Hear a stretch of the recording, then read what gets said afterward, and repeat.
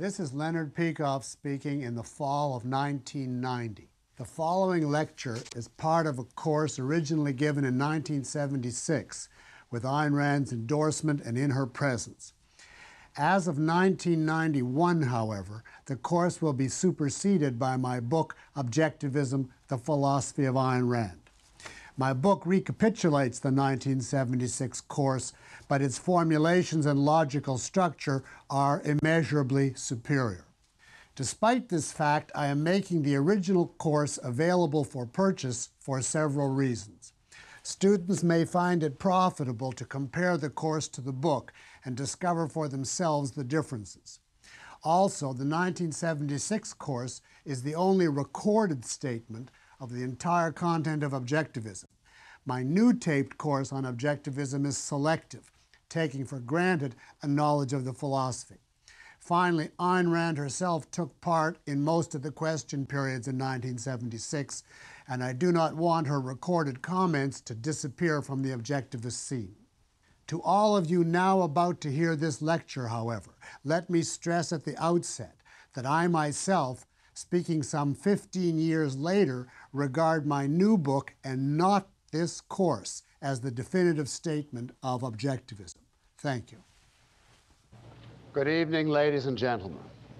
Our subject this evening and next time, as we continue our discussion of objectivist epistemology, is the nature of concepts and their role in human knowledge. Before we turn to this, however, I want to take up one final point in regard to the senses, an ancient philosophical problem that I mentioned last time and postponed to this evening. Since conceptual knowledge is based, as we said last time, on sensory data, let's make sure before we start on concepts that we have covered the main points in regard to the validity of the senses. And the one main point we have not yet covered is the question that you can call the metaphysical status of sensory qualities. Let me explain. Human consciousness, as we said last time, perceives in a specific form, a form determined by the sensory apparatus of the perceiver. Now, this fact has for centuries led to the question, what then is the status of qualities such as color, sound, and so on? To take redness as the standard example, if redness is man's form of perceiving a certain object, if redness is a function of man's senses, can you then say, people ask, that redness is real? Is it out there, in the world, in things in themselves, apart from man? Or is redness only in here, in the mind, in consciousness, apart from existence? And if the latter, many philosophers conclude, then the senses are deceivers, because the world of colored, sounding, and so on objects that we're given isn't anything like the true reality. So where, as it is commonly put, is red, taking that throughout as the example? Now, the first thing I want to point out is that the question in this form is invalid. A sensation is the product of an interaction, a physical interaction between two entities, the physical object and the sense organ of the perceiver, the eye, the ear, etc. Each of these entities is essential. Without the physical object, there's nothing to perceive. Without the sense organs, there is no means of perception. You cannot therefore ask where is red, or more broadly, where is the form of perception? The form is the mind's way of grasping the object. It is the way we perceive the object, given our senses. As such, the form cannot be located in the object apart from the senses, or in the senses apart from the object. It pertains to an interrelation of the two. When you use your senses, for instance, see a red object, you are perceiving reality. You're perceiving reality as it is. There is no other reality to perceive. But, if you recall last week's discussion, you are perceiving reality by some means and therefore in some form. Now you might say to me, well, but look, after all, reality is something. It has an identity independent of man. And so you might ask, can we ever know the attributes that objects possess apart from us? In other words, apart from our means or form of perception. And the answer is, in principle, yes. We can know it, but only by starting from sensory data and rising to the conceptual level, the level on which we can think, analyze, identify what aspects of the world that we observe pertain to our forms of perception and what aspects pertain to what we can call in this context metaphysical reality. In other words, reality apart from our form of perception. We can, as I say, make this discovery, but it is not, and I stress this point, it is not the task of philosophy to do so, but of science. Philosophy has no special method to discover the ultimate attributes of matter. That is the province of physics. And the most important point here is it makes no philosophic difference whatever what the ultimate answer on this issue is. Now, I want to pursue this for a moment. Let's suppose that by scientific means, we reach the stage one day of discovering the ultimate ingredients of the universe, the irreducible primaries which make up reality itself, quite apart from any relation to our form of perception. We discovered the basic building blocks which give rise to everything that we perceive, to the entire physical world as we know it. Now, what these ultimate primaries are, I do not pretend to know. But let's call them, as I have in past courses, puffs of meta-energy. I deliberately choose an undefined term without pretending to know what it means. Let's assume in sum that we have discovered that things in themselves, to use that expression, are puffs of meta-energy, and that what we perceive as a material world of three-dimensional objects with color, shape, size, and so on is all an effect on us of these puffs acting on our means of perception. What would this prove about the validity of the senses or the status of sensory qualities? The answer is nothing. Nothing of any epistemological significance whatever. The crucial point here is this. If everything is made of energy puffs in various combinations, so are human beings, including human sense organs. And it is still an iron fact of reality that when the puffs which comprise external reality interact with the puffs which comprise human beings, when all these puffs enter into all the combinations that they do enter into, the inexorable result is the material world as we perceive it, with all the kinds of entities and qualities it possesses. This is a fact of reality, not a creation of consciousness. It is a fact that when such and such energy puffs unite in such and such a combination with other ones, the result is a man with all his properties, or an orange, or a giraffe, or a planet, or a feather, etc. So when we perceive one of these material objects, we are perceiving reality. In other words, energy puffs in a certain combination.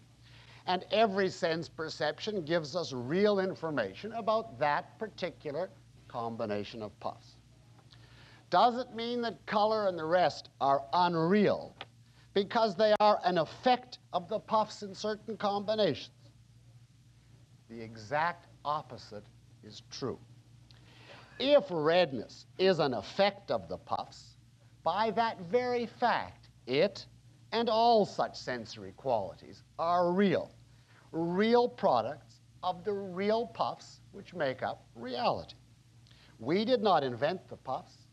We did not invent their capacity to unite into forms which bring about a material world. We did not create the physical world by any subjective act of our consciousness. It is a metaphysical fact of reality that X puffs combined with Y puffs, combined with Z puffs, Z being man's senses, let us say, and remember that man's senses are part of reality. It's a fact of things in themselves that this combination yields solid, three-dimensional objects with all the properties we perceive. And this is a fact we would have to know if we wanted to know the full nature of reality. Suppose somehow, by revelation, we could have been given the puffs directly. We would still have to learn that among the attributes they possess is the fact that in various combinations they produce a material world with the attributes of color, sound, etc. The point here is that you do not deny the reality of something by explaining it. You do not make the material world with its various properties subjective by giving a causal explanation of it. You do not detach it from reality by showing that something in reality produced it. On the contrary, if you have shown that reality itself produced certain facts, then you have given the most solid metaphysical foundation to those facts. You have shown that they are inherent in metaphysical reality itself. To sum up, the whole construct that I gave you would change nothing in regard to the senses or to the metaphysical status of sensory qualities. In the sense I have just indicated, all the sensory qualities we perceive are inherent in reality. They are real, not deceptions or inventions. Now, for a fuller treatment of this issue, including a contrast between the objectivist view and the position that is known in the history of philosophy as naive realism, I refer you to Lecture 12 of another course of mine on the founders of Western philosophy. The better part of that lecture is devoted to this subject and allied aspects of the objectivist position on the senses. But I have now said, as far as this course is concerned, as much as I am going to on the validity of the senses. And now let us turn to our main subject, concepts. Human knowledge is conceptual knowledge. Sensory percepts for man are not yet knowledge.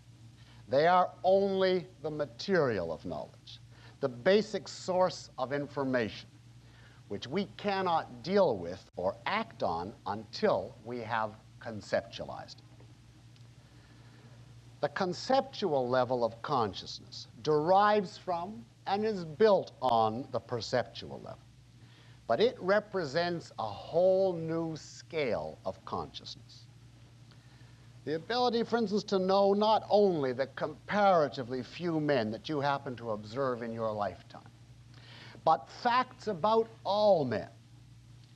The ability to grasp causal connections, subsuming countless instances, most of which we will never be able to perceive. The ability to predict the future, discover the remote past, gain knowledge of the outer reaches of space and the inner structure of the atom. All of this and much more is inaccessible to the purely perceptual level, but becomes accessible through concepts. To understand man, to understand the human form of knowledge, and therefore to understand any philosophic issue, ultimately, you must understand concepts. What are concepts? How are they formed? And since the conceptual faculty is volitional, since we must guide its operation by choice, what principles must we follow if we are to use this faculty properly? And what cognitive disasters will result if we ignore or violate these principles? Now, this is the field and the questions we must now start answering. And first, let us take an overview of the essence of a conceptual consciousness, of the basic difference between the way a conceptual consciousness regards the objects around it and the way a purely perceptual consciousness does. And this leads us to Ayn Rand's discussion of the child's progression from entity to identity to unit. From entity to identity to unit. When we reach the perceptual level, as we saw, we directly perceive things, entities. At this stage, we do not yet know what the things are. And at the beginning, at least, we may not even recognize, when we see the same thing on different occasions, that it is something we've seen before. We may not yet have distinguished a particular thing from all the other things in our awareness. We're merely aware of things. This represents the stage where we have the implicit concept entity. Implicit, because no explicit concepts exist at this point, but we do have all of the information required for us subsequently to form the concept entity explicitly. A second stage, which is distinguishable from this first one, occurs when, while we're still on the perceptual level, we are aware not just of entity, but of this one as distinguished from that one, where we can recognize particular entities, so that if we see the same thing on successive occasions, we can be aware that it is the same thing we've encountered before. Now we grasp this specific thing versus all the others. This represents the implicit concept identity. Not just a thing, but a particular thing. This thing rather than that. Now, so far, higher animals have equivalent stages of awareness. They have no concepts, of course, not even implicit concepts, but they too can perceive entities, and they too can learn to distinguish particular entities from others and recognize them on later occasions. But now we reach the stage where we leave the animals behind. Because once we, as human beings, grasp the identities of particular things, we can go on to a next step. We can grasp the relationships among these identities. I'll say it again. We can grasp the relationships among these identities. We can grasp that certain objects are similar to each other and different from everything else. And we can decide to group the similar ones together mentally and call them by the same word. For instance, table, chair, etc. From this point on, we no longer view objects as animals do, as unrelated to each other. Now we classify things in terms of similarities and differences of their identities. And we view things as members of groups of similar things. At this stage, when I consider this entity sitting in the front row, I grasp not just entity, and not just this particular entity versus that one, but this man. In other words, this in relation to all of the others like him. This entity as one of a whole set of similar things. The implicit concept which names this stage is unit. A unit, quoting Ayn Rand's definition, a unit is an existent regarded as a separate member of a group of two or more similar members. An existent regarded as a separate member of a group of two or more similar members. Man's ability to regard entities as units, according to Miss Rand, is the essence of the conceptual method. That is what distinguishes human cognition from the animals. An animal, you see, is unable to break up its perceptual field. The entities it observes are all mixed together, and it perceives and reacts passively to them in whatever order they happen to strike its consciousness. It has no capacity to organize, to bring order into its percepts.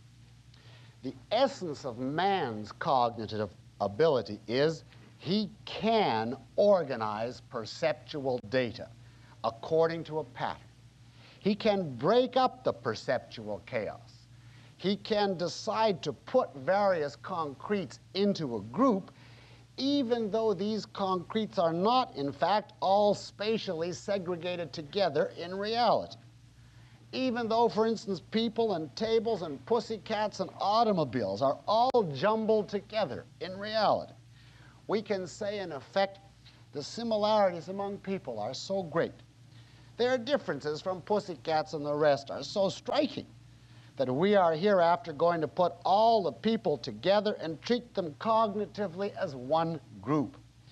We will continue to regard each person as an entity, of course, but not just an isolated, unrelated entity, as an entity which is a member of a group of similar members. In other words, as a unit. And the result is a whole new scale of cognitive ability. Given this unit perspective, we can pursue knowledge purposefully. We can say, today I'm going to study man, and set aside as irrelevant any random percepts which don't apply. In other words, we can sort out our perceptual field and concentrate on specified aspects at a time. And since we treat all men as units under a single concept, we can apply to all of them the knowledge that we gain by studying a comparative handful. We achieve an immense expansion of knowledge by our specific way of viewing entities, by viewing them not as isolated or unrelated, but as members of a group of similar entities, as units.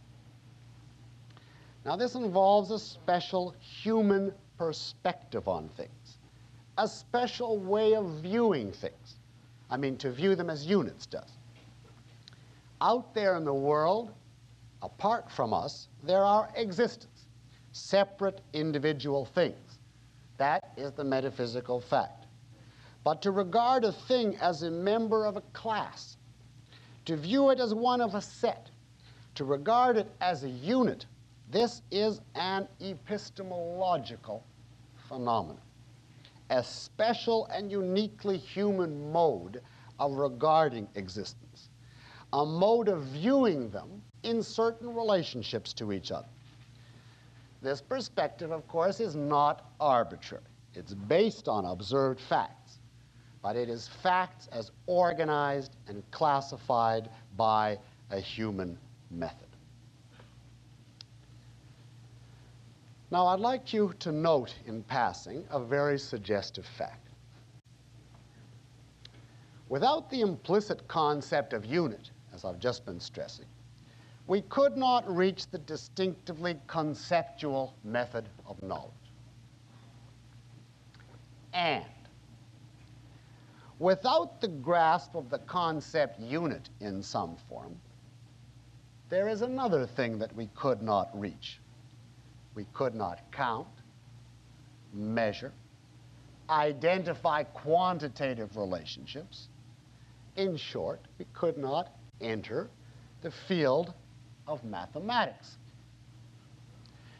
In other words, the same concept, unit, is the base and start of two fields, concepts and mathematics. Now, does that suggest some essential connection between the two fields? Well, of course, if you have done your homework, you know the answer to that. If not, I will indicate shortly.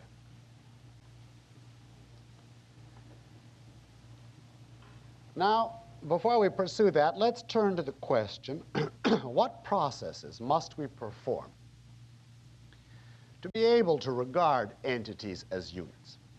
In other words, what are the processes involved in concept formation? In general, there are two main processes involved, which I've already implied. The two processes which are essential to consciousness on the perceptual level also. Taking apart and putting together. Separation and combination. Differentiation and integration. All of these are, in essence, synonyms for the present context. By differentiation, we mean broadly the process of grasping differences, of distinguishing, isolating one or more objects of awareness from the others. By integration, I mean broadly the process of combining or uniting elements into a single whole. Now we begin by isolating a group of concretes from the total confronting us, by saying, in effect, these concretes, such and such and such, belong together and are distinct from all the rest. And this we do, as we've seen, on the basis of similarities. Similarities which we observe, uniting a given group and distinguishing them from all the others. Now, these similarities, I'm speaking of the ones that make possible our first differentiations and groupings, are grasped simply by observation, by direct perception. We do not require any concepts to grasp these basic similarities. We merely observe the perceptual world around us. And to this extent, animals and man are in the same boat. Both can directly perceive such similarities among objects. Where then is the distinctively human element in the process? It is the ability to abstract, which involves the ability to focus selectively, to take out the similar aspects and consider them separately, regardless of the differences in which they are embedded in reality. The ability, for instance, to focus on the similar shape of a group of objects, such as tables, and set aside for the moment the differences in size, color, weight, and so on, with which those similarities are connected in reality. And then to be able to go on cognitively and do something with the similarities that we observe. That is the point where we leave the animals. The animal perceives the whole object. He perceives similarities and differences, but he cannot consider the similarities separately and go on to do anything with them. He can't isolate or unite any group of concretes according to them, and therefore he gets no further cognitively. Now, what is it that we, as against the animals, go on to do with the similar concretes once we've isolated them? Observe that, so far as I have described the process, we don't yet have a concept, merely an isolated perceptual group. If we did nothing further, we could not keep the group mentally isolated. To do that, we must form a concept, which requires that we now integrate, put all the relevant concretes together. Integrating percepts in this connection means the process of actually blending all the percepts, for instance, all the ones of tables, into a single whole, so that after the integration, you have in effect a new entity, a mental entity, which functions as a single unit. What does this entity, for instance, the concept table, what does this mental entity stand for and include? An unlimited number of concretes. All the appropriate ones in the past, all the tables in the present, all the ones yet to come in the future. When you form a concept, it includes every concrete with the appropriate attributes. It is, as Ayn Rand said, like an arithmetical sequence, open at both ends, going in both directions, past and future. The concept condenses into one unit every concrete which fulfills the appropriate requirements. Now, how is such an integration into one unit possible? In what form can one hold such a sum of concretes before the mind? The answer explains the role of words in concept formation. If we did not have words, if we had performed all the processes I mentioned so far, but there were no language, what we would have before our minds would be a number of concretes and a resolve to treat them and everything like them together. But there would be no unit which you could retain. Every time you'd want to use your concept, you would have to summon a number of concretes and reform the abstraction, and then it would dissipate again. A word, however, changes all this. A word is a symbol which stands for a concept. A word is a concrete, perceptually graspable symbol. When it becomes the symbol for a concept, what it does is transform the sum of concretes and the resolve to unite them into a single mentally graspable unit. You see, only concretes exist, and only concretes are graspable or dealable with by the mind.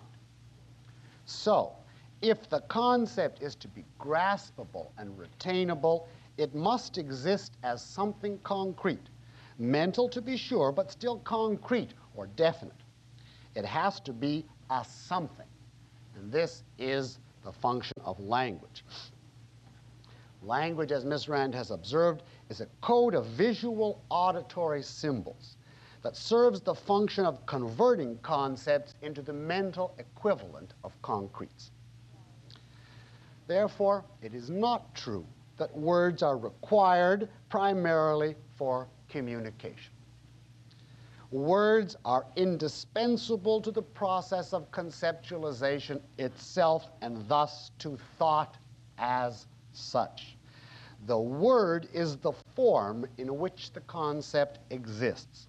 And the process of forming a concept, the integration, is not complete until a word has been selected. Well, having said all this, are we finished with the processes of concept formation? No. So far, I've given only a very general description of the process. Now we have to answer some more specific and trickier questions. The big philosophic issue in this field is the question, what is the relation of concepts to concrete existence? Or put another way, to what exactly do concepts refer in reality? Now, there's no such problem in regard to percepts. A percept is a direct awareness of a concrete existing entity. But a concept is not. A concept involves an abstraction, and there are no abstractions out there in reality, only concretes. So what does it refer to then people ask. What does the concept refer to? Well, you probably would answer the concept refers to something that all of the concretes in a given group possess in common. You might say manness, for instance, is something present in all men, and that's what the concept refers to. But if you left it just at that and went out into a philosophy department, you would find skeptics descend on you instantly and say, I can't find any manness. They'll bring out their binoculars and tell you, I could only find particular men, and each is different from the rest. And of course, this is true so far as perceptual awareness goes. There may be nothing on the perceptual level that we can find that is literally the same among the concretes of a given concept. Men, for instance, vary in every respect you can name: their height, their weight, their fingerprints, their intelligence, etc. In other words, on the perceptual level, we observe similarities, but we may find nothing identical, nothing the same among the similar concretes. So where or what then is manness? Is it just, as one school says, an arbitrary name for rough similarities? Or is there really something the same among the concretes in a given group, and if so, what? We can put the problem this way. When we reach the concept, we treat all the concretes under it as equally members of the group. We treat all the instances as in some respect the same. That's inherent in integrating into a single unit to stand for all. But how can this be? By what means are we able to treat as one unit, as the same, a set of concretes which, as far as perception goes, may have nothing identical about them? Now, you see, similarity is a different concept from sameness, or being identical. We can perceive similarities without perceiving anything literally the same. Well, then you would ask, what is similarity? When two things are similar, surely you will say they can't be completely different.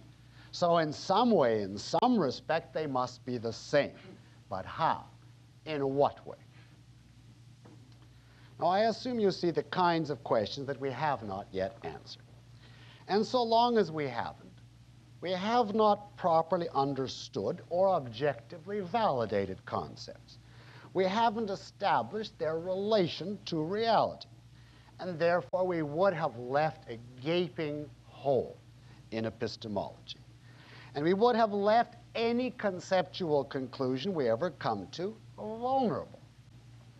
We would leave ourselves wide open, for instance, to the kind of people who hear an argument and say, oh, well, that's an abstraction. Come down to earth. The implication being abstractions, of course, have no connection to earth or reality. They're divorced from reality. Or the kind of people who hear an argument and say, that's just semantics. That's just how you use words, which implies that the use of words, in other words, of concepts, is arbitrary. Reality has nothing to say about concepts on that view. So you see the, if I can use the expression, cash value of solving this problem. Now, what is the objectivist answer? Its essence lies in Miss Rand's revolutionary discovery, which I've already alluded to, that there is a fundamental connection between concept formation and mathematics. Her discovery that concept formation is essentially a mathematical process. And that's what I want now to develop. Mathematics is the science of measurement. The process of measurement, Miss Rand observed, is essential to the formation of concepts. So let's begin with a few remarks on the nature of measurement and then apply our discussion to concept formation. What is measurement? It is a method of establishing relationships between concretes. quantitative relationships. When you measure, there must be something that you measure by means of its attributes. For example, you measure a thing's length, or weight, or volume, or whatever. And there must be some standard of measurement, some easily perceivable concrete to serve as a unit, in terms of which you can perform the process. For instance, you might measure a length in units of feet, or a weight in units of a pound, etc. The unit, of course, must be appropriate to the attribute being measured. You can't measure length in pounds, or weight in seconds, etc. What makes a unit appropriate? The fact that it itself is a concrete instance of the attribute in question. A foot, for instance, is itself a length, a particular, concretely specified amount of length. So it can serve as a unit to measure a length. And the same applies to every type of measurement. When we measure in sum, we establish the relationship of any instance of a given attribute to some specific instance of it, which we have selected as the unit of measurement for that attribute. I'll repeat. When we measure, we establish the relationship of any instance of an attribute, that's the one we're measuring, any instance. We establish its relationship to some specific instance, which we have selected as the unit of measurement.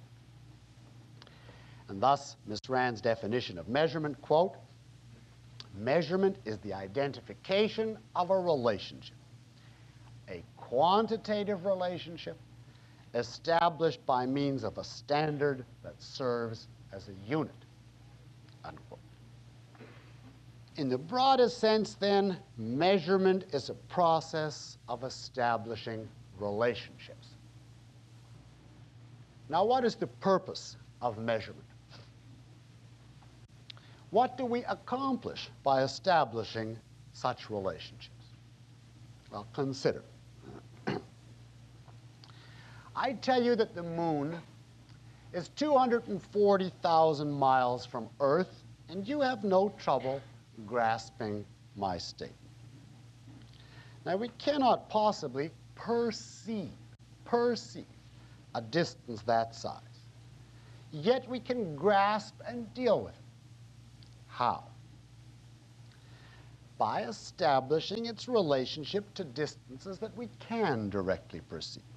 We can't perceive 240,000 miles, but that is so many miles, and a mile is so many feet, and a foot is this. And it works in the other direction, on the micro levels as well. A certain reaction took place, a scientist says, in 4.6 milliseconds. Now, a millisecond, a thousandth of a second, is too small to be within the range of our consciousness. Yet by relating it as a fraction to a time we can perceive directly, such as a second, we can grasp it and deal with it. In all cases, what measurement permits us to do is to grasp and deal with cognitively aspects of reality that are inaccessible to the perceptual level of our consciousness. Our cognitive range is enormously expanded. By the device of taking some quantity we can directly and easily perceive, and then relating it to smaller and larger quantities which themselves are unperceivable by us and which would otherwise be ungraspable and incomprehensible to us.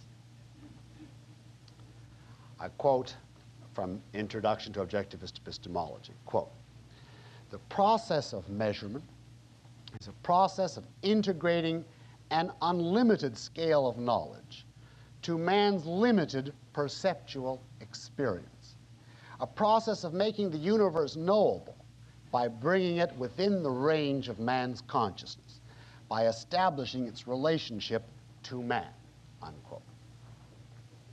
In this respect, measurement is an anthropocentric process.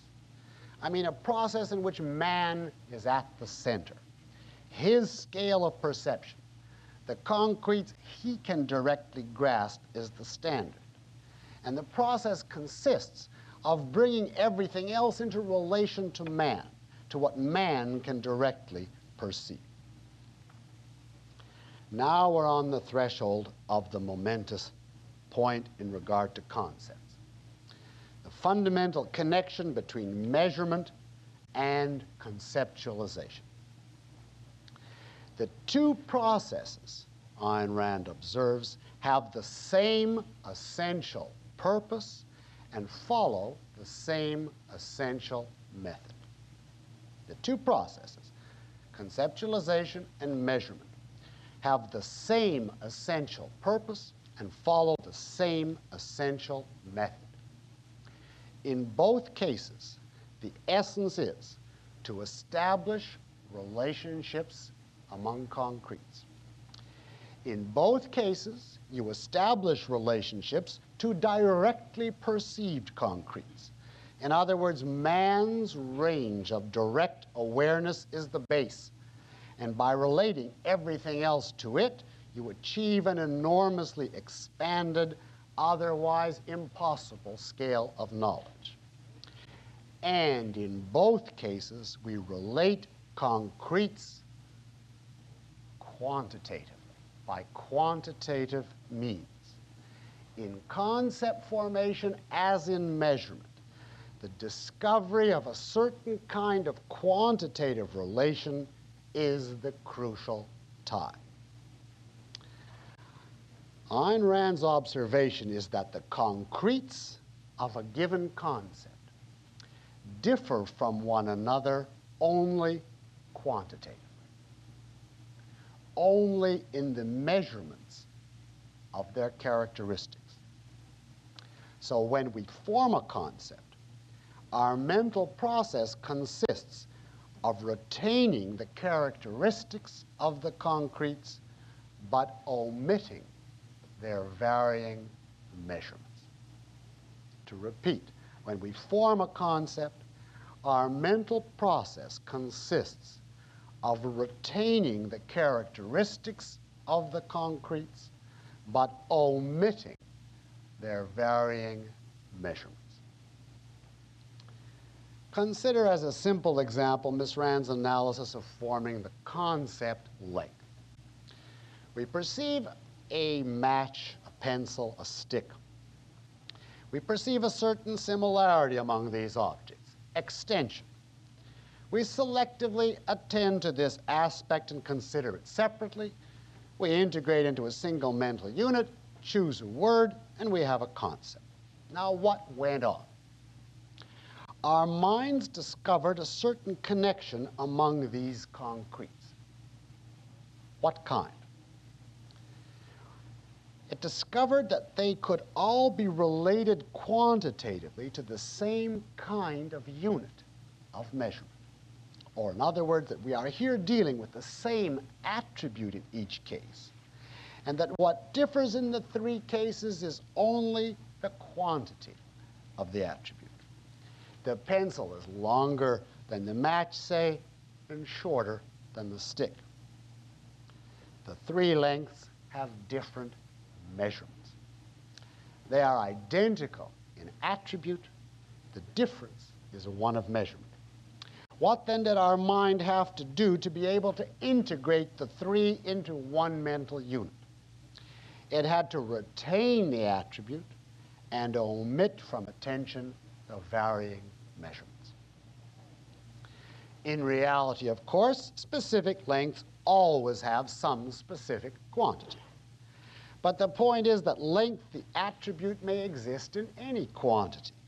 And what we do to form such a concept, therefore, is to retain the attribute apart from the measurement of its quantity in any particular case.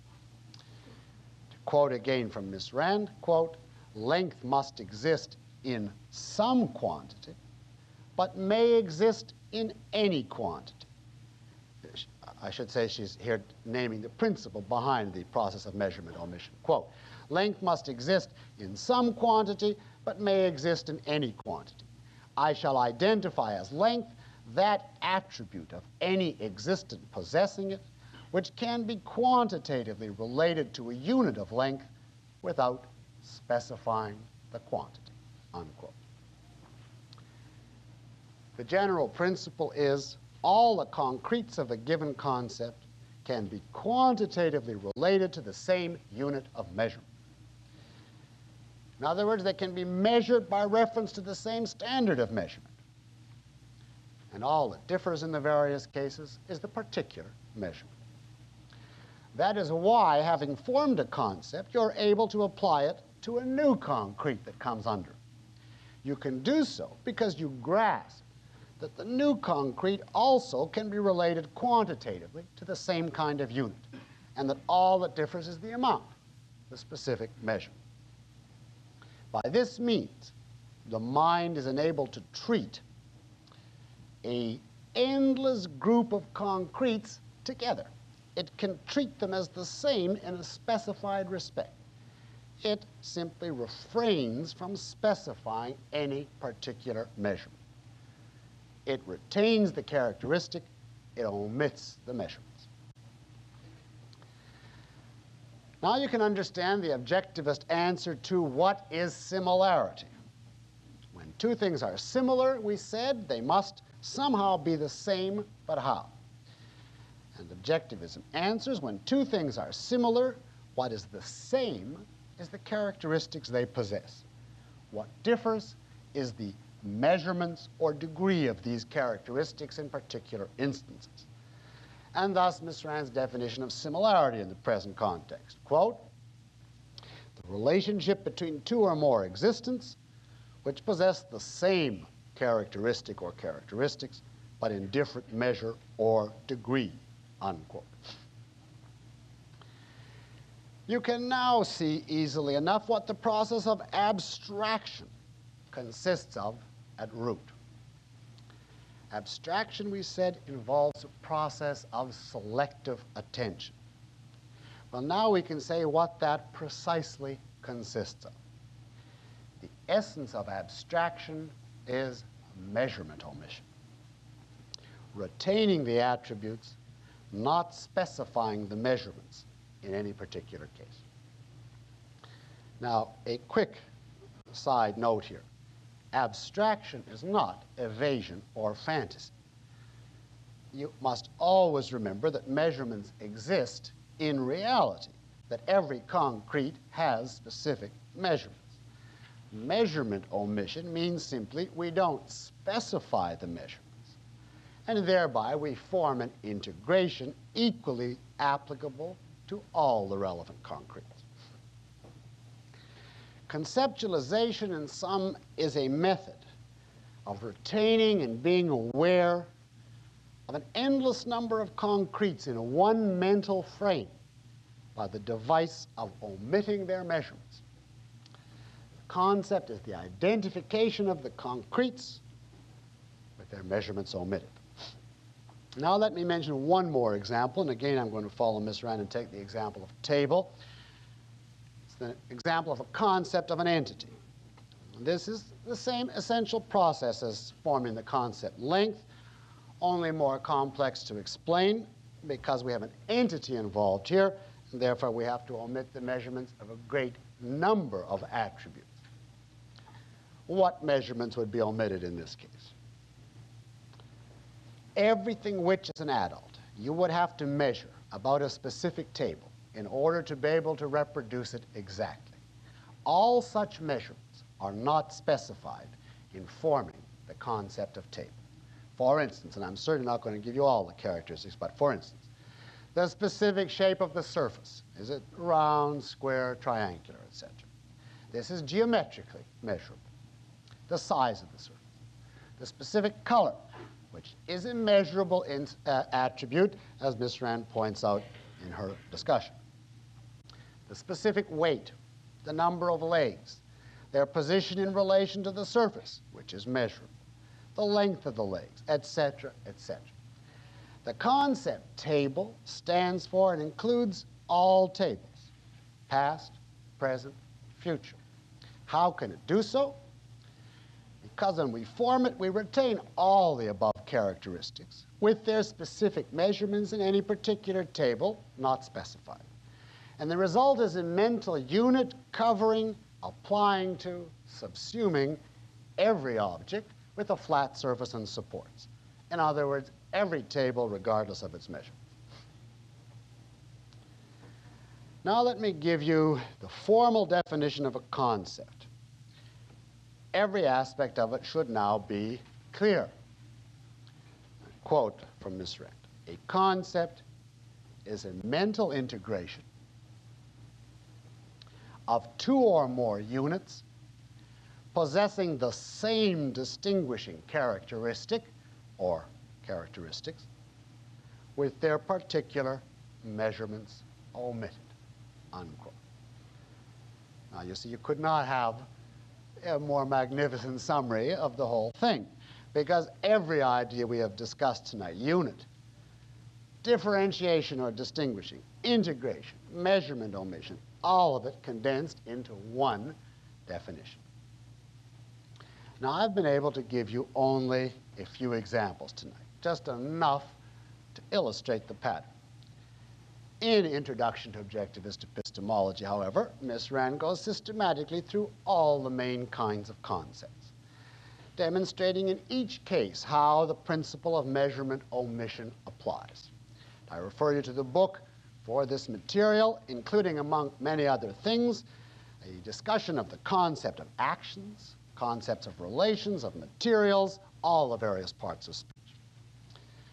I'd like also to call your attention to the fact that there are other aspects of the mathematical nature of concept formation beside the points I've so far mentioned. I wanted to mention just one more such aspect, just a brief mention, and again refer you to the book for a fuller treatment. I have in mind the role of measurement in the process of differentiation. We said that in forming a concept, we begin by differentiating a group of concretes from others. Now, Ms. Rand observes that this process cannot be done arbitrarily.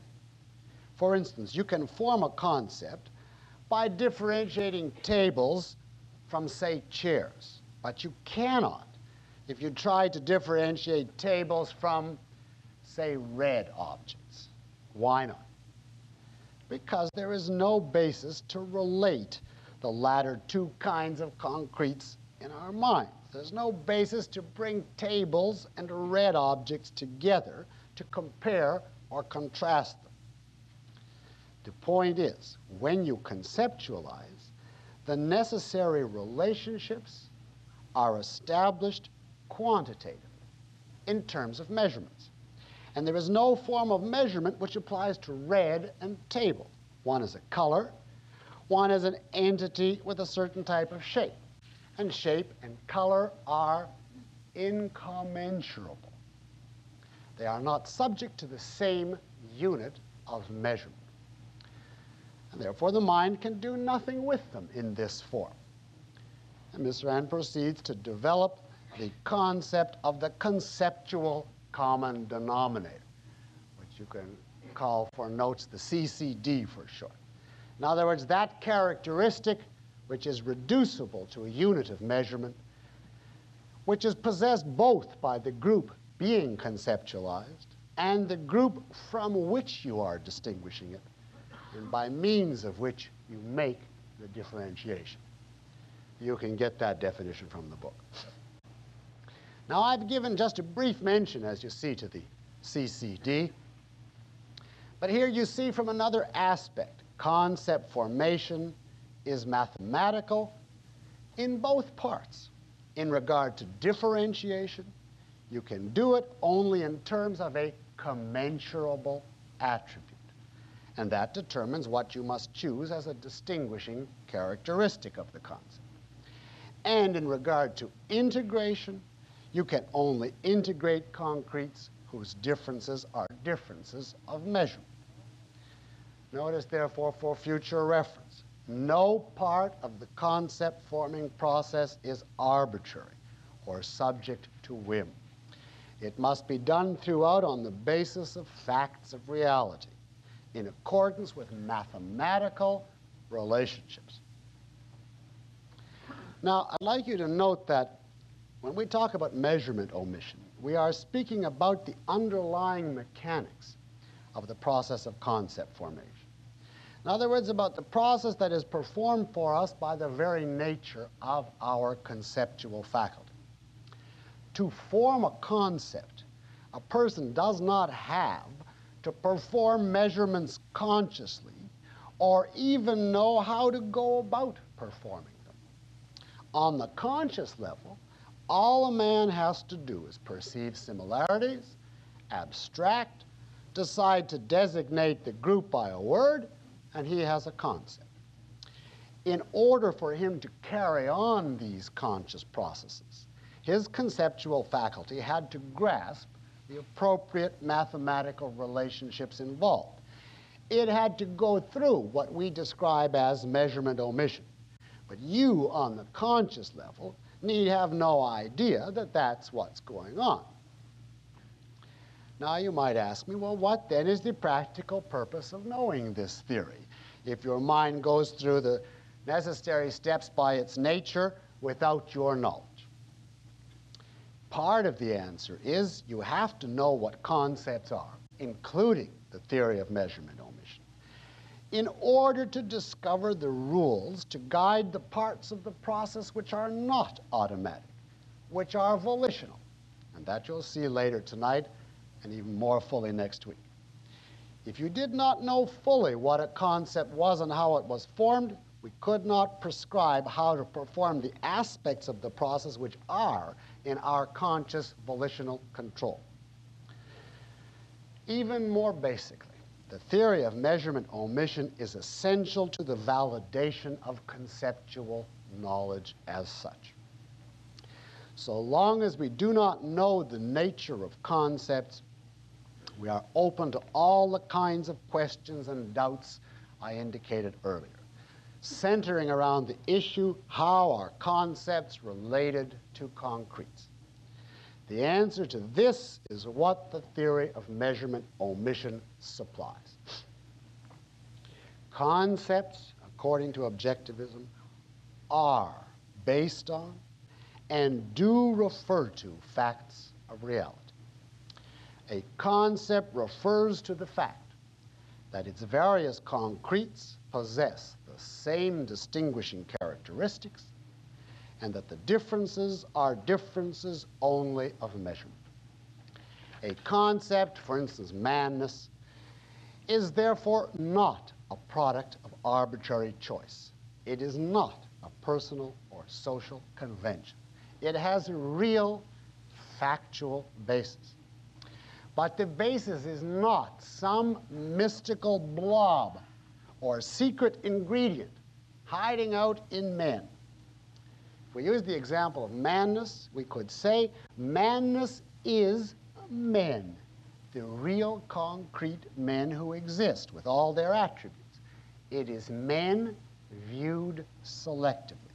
It is a unit to stand for all of them interchangeably by the device of omitting their varying measurements. It is an integration based on facts as processed by man's mind. Now, before the break, I want to quote the brilliant conclusion of Chapter 2 of Introduction to Objectivist Epistemology for the final touch in regard to the relation of concepts to concretes. Miss Rand's analogy or comparison between concept formation and algebra. Quote,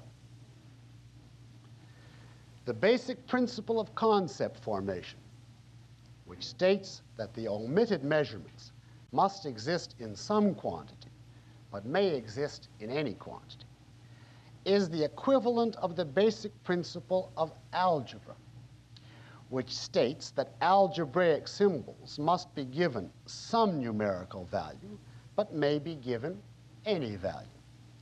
In this sense and respect, perceptual awareness is the arithmetic but conceptual awareness is the algebra of cognition. The relationship, I'm continuing the quote, the relationship of concepts to their constituent particulars is the same as the relationship of algebraic symbols to numbers. In the equation 2a equals a plus a, any number may be substituted for the symbol a without affecting the truth of the equation. For instance, 2 times 5 equals 5 plus 5. Or 2 times 5 million equals 5 million plus 5 million. In the same manner, by the same psychoepistemological method, a concept is used as an algebraic symbol that stands for any of the arithmetical sequence of units it subsumes. Let those who attempt to invalidate concepts by declaring that they cannot find manness in men try to invalidate algebra by declaring that they cannot find anus in 5 or in 5 million, unquote.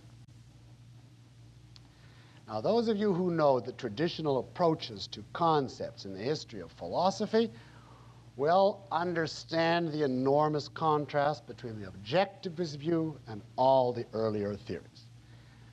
We're going to refer to this contrast next week, and you will see then that and how Ayn Rand's approach provides, for the first time in the history of philosophy, an objective validation of human concepts. And as such, it is an essential element in Ayn Rand's most crucial epistemological achievement, the validation once and for all of man's method of cognition, i.e., of reason. Now let's take our break.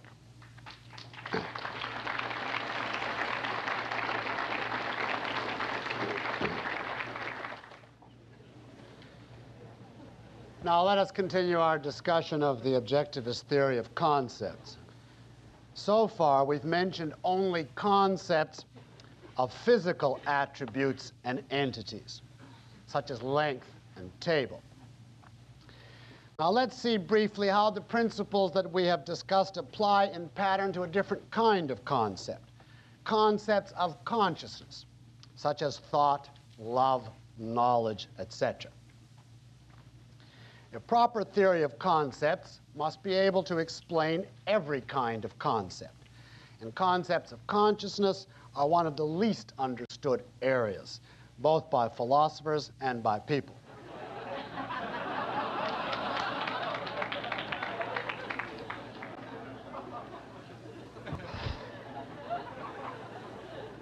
I'm passing that one by.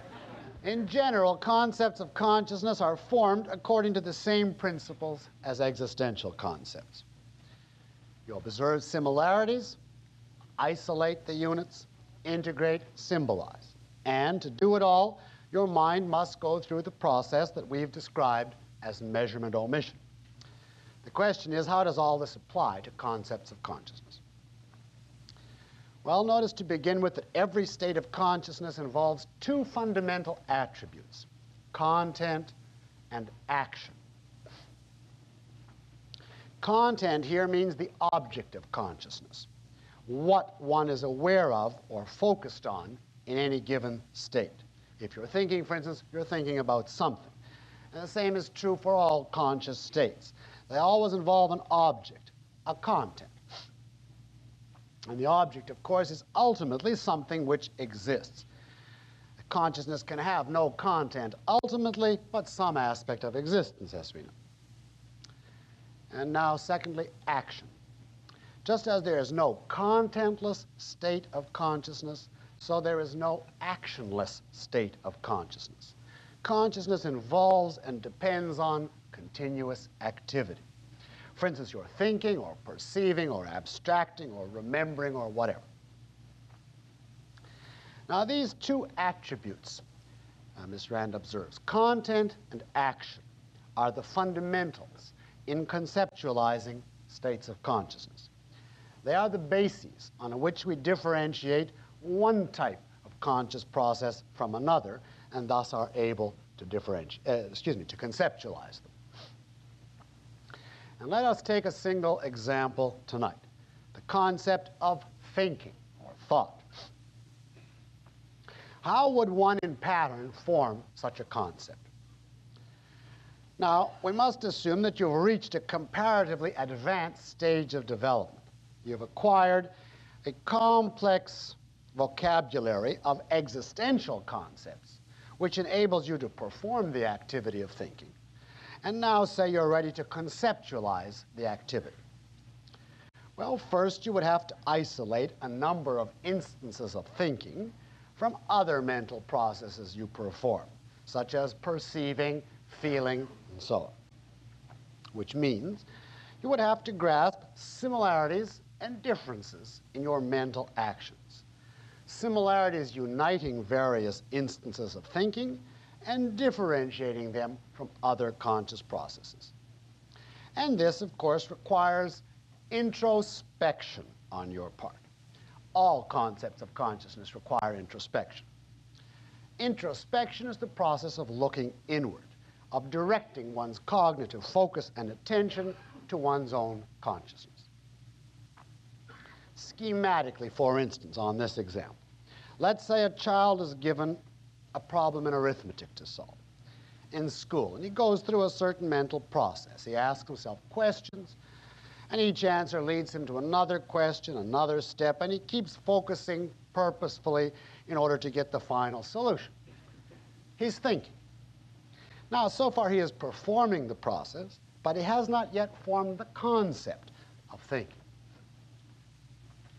But now suppose he goes home to play, and a problem comes up about repairing his wagon. And again, he asks and answers a series of purposeful questions in pursuit of the solution, and again on different instances. In each case, the content varies, but there's a certain similarity, a purposeful step-by-step pursuit of knowledge. Now, this is the kind of similarity he'd have to grasp, a purposeful process of cognition. What would he be isolating each of the instances from? Any other mental process that he observes from which they differ in character. For instance, during one thought process, he may have felt dismay. After another, excitement. In another, nothing in particular. But he had to grasp that the thinking processes all had something in common that differentiated them from the feeling or other processes that sometimes accompanied them. All right, say the child has isolated several instances of thinking. He hasn't yet formed a concept. These instances are the units of what will be his concept, but they differ among themselves in various ways. And he must abstract away from these differences in order to perform the final integration. Here is where measurement omission comes in. What are the measurements of a thought process? Two aspects. One pertains to the content, the other to the intensity of the action. Consider each for a moment. In forming the concept of thought, one measurement you omit is the content of any particular thought process. A process is thought regardless of its content, whether it's on a problem in arithmetic or about wagons or whatever. The content is a variable from instance to instance, and it is not specified in forming the concept. The content is a measurable attribute because, as we've seen, it's ultimately some aspect of the external world. And as such, it is measurable by the methods of measurement applicable to physical existence. So one type of measurable attribute that you omit in forming concepts of consciousness is the content. The second type, I said, is the intensity of the process. By intensity here, we mean a general term denoting the quantitative degree or amount of the action. In each instance of a conscious state, the process will have some particular degree of intensity, some particular extent or measurement. The intensity of a thought process, for instance, is a function of many factors. But let's take simply a brief indication. Thoughts vary in their scope, in the amount of material that they take in and encompass, and in the length of the conceptual chain required to deal with such material, and the amount a man had to know in order to engage in the thinking process in question. Some thoughts deal with wide, complex issues where there are a great number of elements to be interrelated. Other thoughts are narrower, less complex, they involve fewer elements, and you have to know less in order to think about the subject in question. Contrast thinking about what outfit to wear tomorrow, for instance, with thinking about the principles of concept formation. In the second case, the dimensions, the size, if you will, of the thought is incomparably greater. The number of elements to be integrated is vastly more. The scope of one process is much greater than of the other. Well, one process, we say, is more intense than the other. Now note that we are talking in approximate, but nevertheless quantitative terms. We are speaking of more or less, of how many elements, of how much you have to know. We are relating two thought processes in terms of quantitative relations. Now, there are other aspects involved in the intensity of a thought process, and different kinds of factors involved in the intensity of other kinds of mental processes. So this is merely a taste.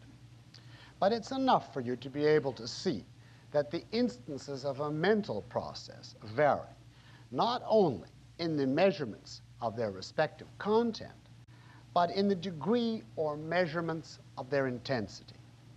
Yet the concept we form, for instance, the concept thought, subsumes and includes all these varying instances. What then makes it possible? Our minds omit the varying measurements of both kinds and retain the characteristics which are the same in every unit. The same principles, in other words, apply as applied to forming existential concepts. Now, for a fuller treatment of concepts of consciousness, I refer you to Ms. Rand's book.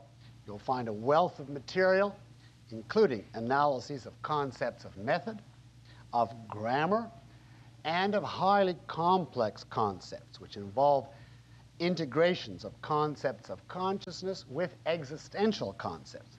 For instance, the concept marriage or property. And you'll find much more still that I can't begin even to touch on here. I want for the record to mention that there are 2 chapters of the book that I have had to omit entirely because of time considerations. One deals with the formation of axiomatic concepts, that is, the concepts of existence, consciousness, identity. And I suggest you read that. The other covers abstraction from abstractions. Now that I specifically ask you to read. The principles of their formation, that is, we're talking about abstraction from abstractions, the principle of their formation in essence is the same as what we've already discussed, although it is more complex.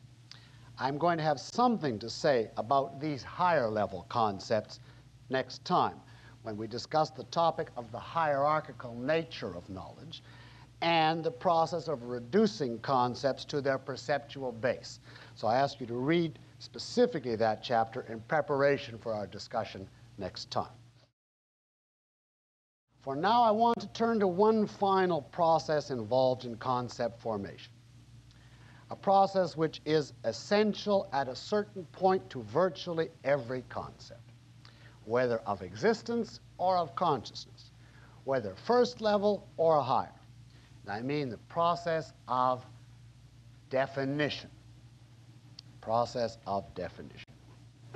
And let's begin by observing that no special effort is required to ensure that a sensory perception is of something specific.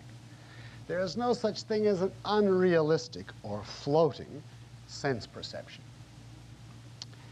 But when you use a concept, there is no single entity in reality to gaze at. The concept is a product of abstraction and of a complex integration. And there is no automatic mechanism to ensure that we will know what specifically the concept stands for. I refer you to the obvious cases of what we call floating abstractions. That is where an individual uses abstract terms like liberty or love, and there are many others, without knowing what specific units they stand for. In such a case, the individual's alleged concept is not a cognitive device any longer. It is actually a patch of fog, consisting of a few random images, some stray examples, feelings, social customs, etc. A valid concept must designate specific units which you have isolated from all others. And this is the basic function of a definition, to ensure that a concept remains tied to reality. The purpose of a definition, I quote Miss Rand, is to distinguish a concept from all other concepts and thus to keep its units differentiated from all other existence, unquote. Now, in the early stages of his development, a child can keep his concepts connected to the units by the simple method of so-called ostensive definition, which simply means pointing to instances and saying, for instance, by table, I mean this. But at a certain point, that method of ostensive definition will not work. The child begins to acquire too many concepts, and particularly higher level, complex ones, such as justice, culture, etc. In a word, a structure too complex for pointing any longer to be able to keep each of his concepts tied to reality and clearly differentiated from the rest. That is the point where explicit definitions identifying the nature of a concept's units are crucial. Now, obviously, you cannot identify the nature of the units by listing all of their characteristics. If you tried to, you would end up with an unwieldy conglomeration of characteristics much too large for you to retain, and therefore which would not serve to distinguish a set of concretes from the others. No, what you must do is identify the units in terms of essential characteristics. Here's a definition of definition.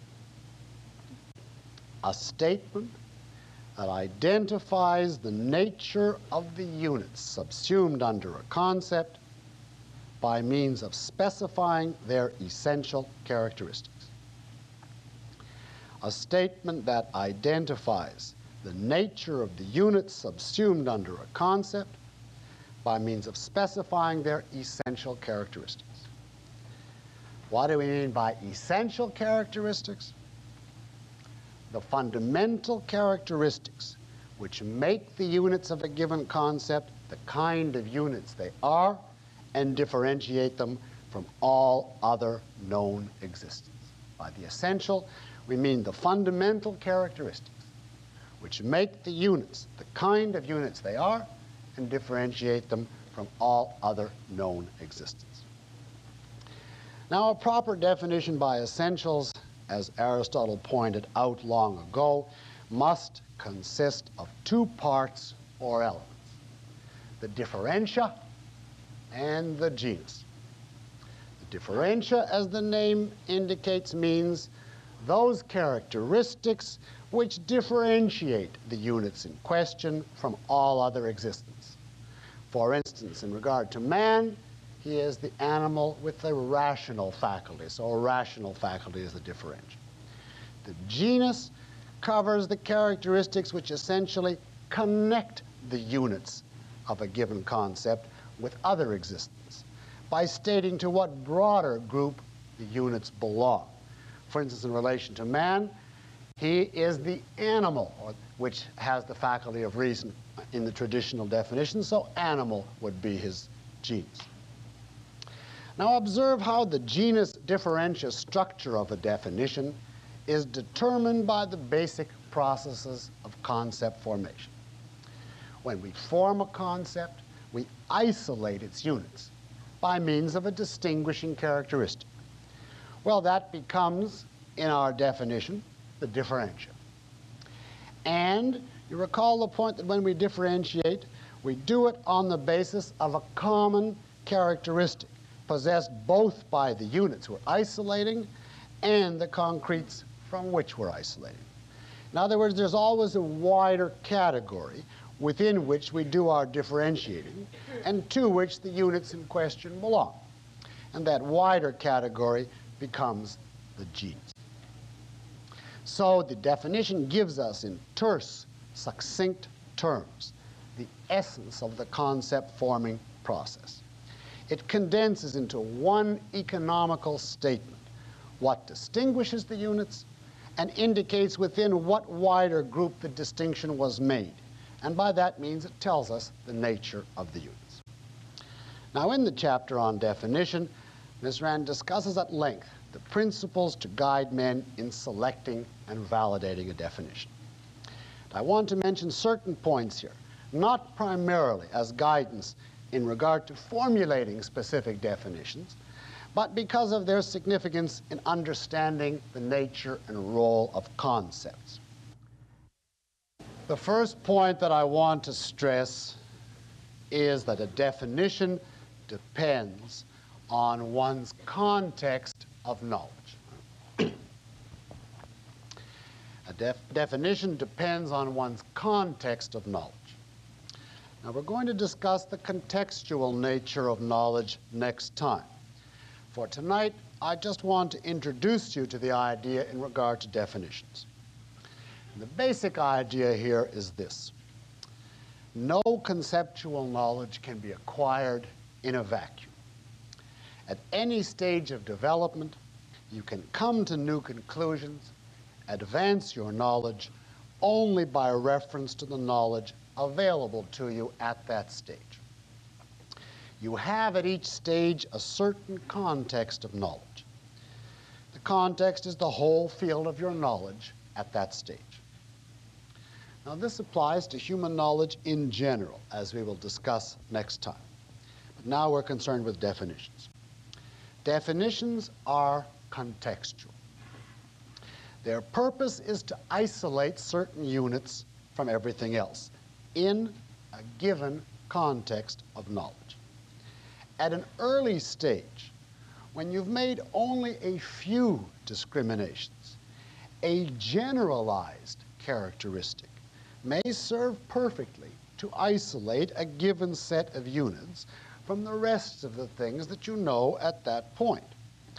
At a later stage, this same characteristic may no longer serve to differentiate the units from the things you now know. At this stage, the initial definition is no longer valid. It no longer performs its differentiating function. Now you must revise the definition in accordance with your expanded cognitive context. In other words, at each stage, you organize only those facts available to you at that stage.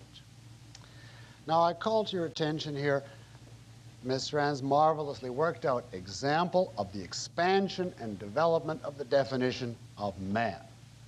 You recall that Child's initial implicit definition of man might be a thing that moves and makes sounds. Within his knowledge, not yet having discovered and discriminated various animals, automobiles, etc., grasping, let us say at that point, only the distinction between inert, silent objects like tables and chairs versus the people around him, he may select moving and making sounds as the characteristic differentiating men from all other objects that he knows. And at this stage, he does know no other objects which move and make sounds except man. And as such, he has within his knowledge successfully isolated man from the rest of what is known to him. So his definition is correct. It is valid, since the standard of a correct definition is its ability to distinguish the existence from the others. Then the child discovers cats, dogs, automobiles. Now he has to revise his definition of man, because now he has discovered further entities. And his old definition ceases to differentiate man from the things he now knows. In this expanded context, the old definition is no longer valid. Of course, it still names actual characteristics of man. It's still true as a description of man, but that characteristic of moving and making sounds no longer serves as defining. Now the child may define man as living thing that walks on two legs and has no fur. And this is a perfectly valid definition, granted this context of knowledge. And the same pattern and principle applies to all the later stages of expansion and development, up to the one which is the one and only valid adult definition within the context of all knowledge to date, namely the rational animal. Now, parenthetically, if you ask me, well, when can a person say that he has a definition of a concept that is applicable to all men? The answer is when he can show that the differentia and genus he has selected are the essentials, taking into account the full context of knowledge available to mankind at that stage. Now, you see from the one example of the concept man that the appropriate definition is determined by the context of knowledge at a given stage. Now, the fact that definitions are contextual in no way means that they are arbitrary or subjective or up to the caprice or whim of the definer. Given any particular context, the objectively valid definition in that context is entirely determined by the facts of reality. Granted, any specific set of entities which you know and which are to be differentiated from one another, it is the actual nature of the entities which dictates what characteristics do differentiate. For instance, on the man example, once the child knows of dogs and cats, he cannot decide to keep his initial definition. Now he must seek out the facts about man which actually differentiates him from dogs and cats. And what these facts are is not open to the child's whim. They are dictated by the actual nature of man, dogs, cats. To put it in a summary form, definitions are dictated by the facts of reality in the context of one's knowledge at any given stage. And both aspects of this statement are crucial: reality and the context of one's knowledge, existence and consciousness. Now, hold this in mind, and we are going to return to it in a later lecture. Now, before we leave the contextual issue this evening, I'd like you to observe that the fact that definitions may be altered as knowledge progresses in no way means that the new definition contradicts the old definition. The facts identified in the old definition remain facts about the entity. The knowledge of those facts remains knowledge of the entity. All that changes is that in the new expanded context, the former facts no longer serve to differentiate. In other words, they're no longer definition. Every definition contains the implicit parenthesis in the present context of knowledge. And therefore, no definition which is correct at one stage can ever be contradicted at a later stage. Again, we will be pursuing this idea further in subsequent lectures. Now, there's one further principle of definition which is very important that I want to touch on at least, and that is the issue of fundamentality. Fundamentality.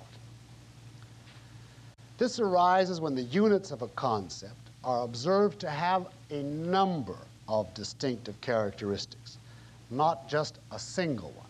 What do you do then?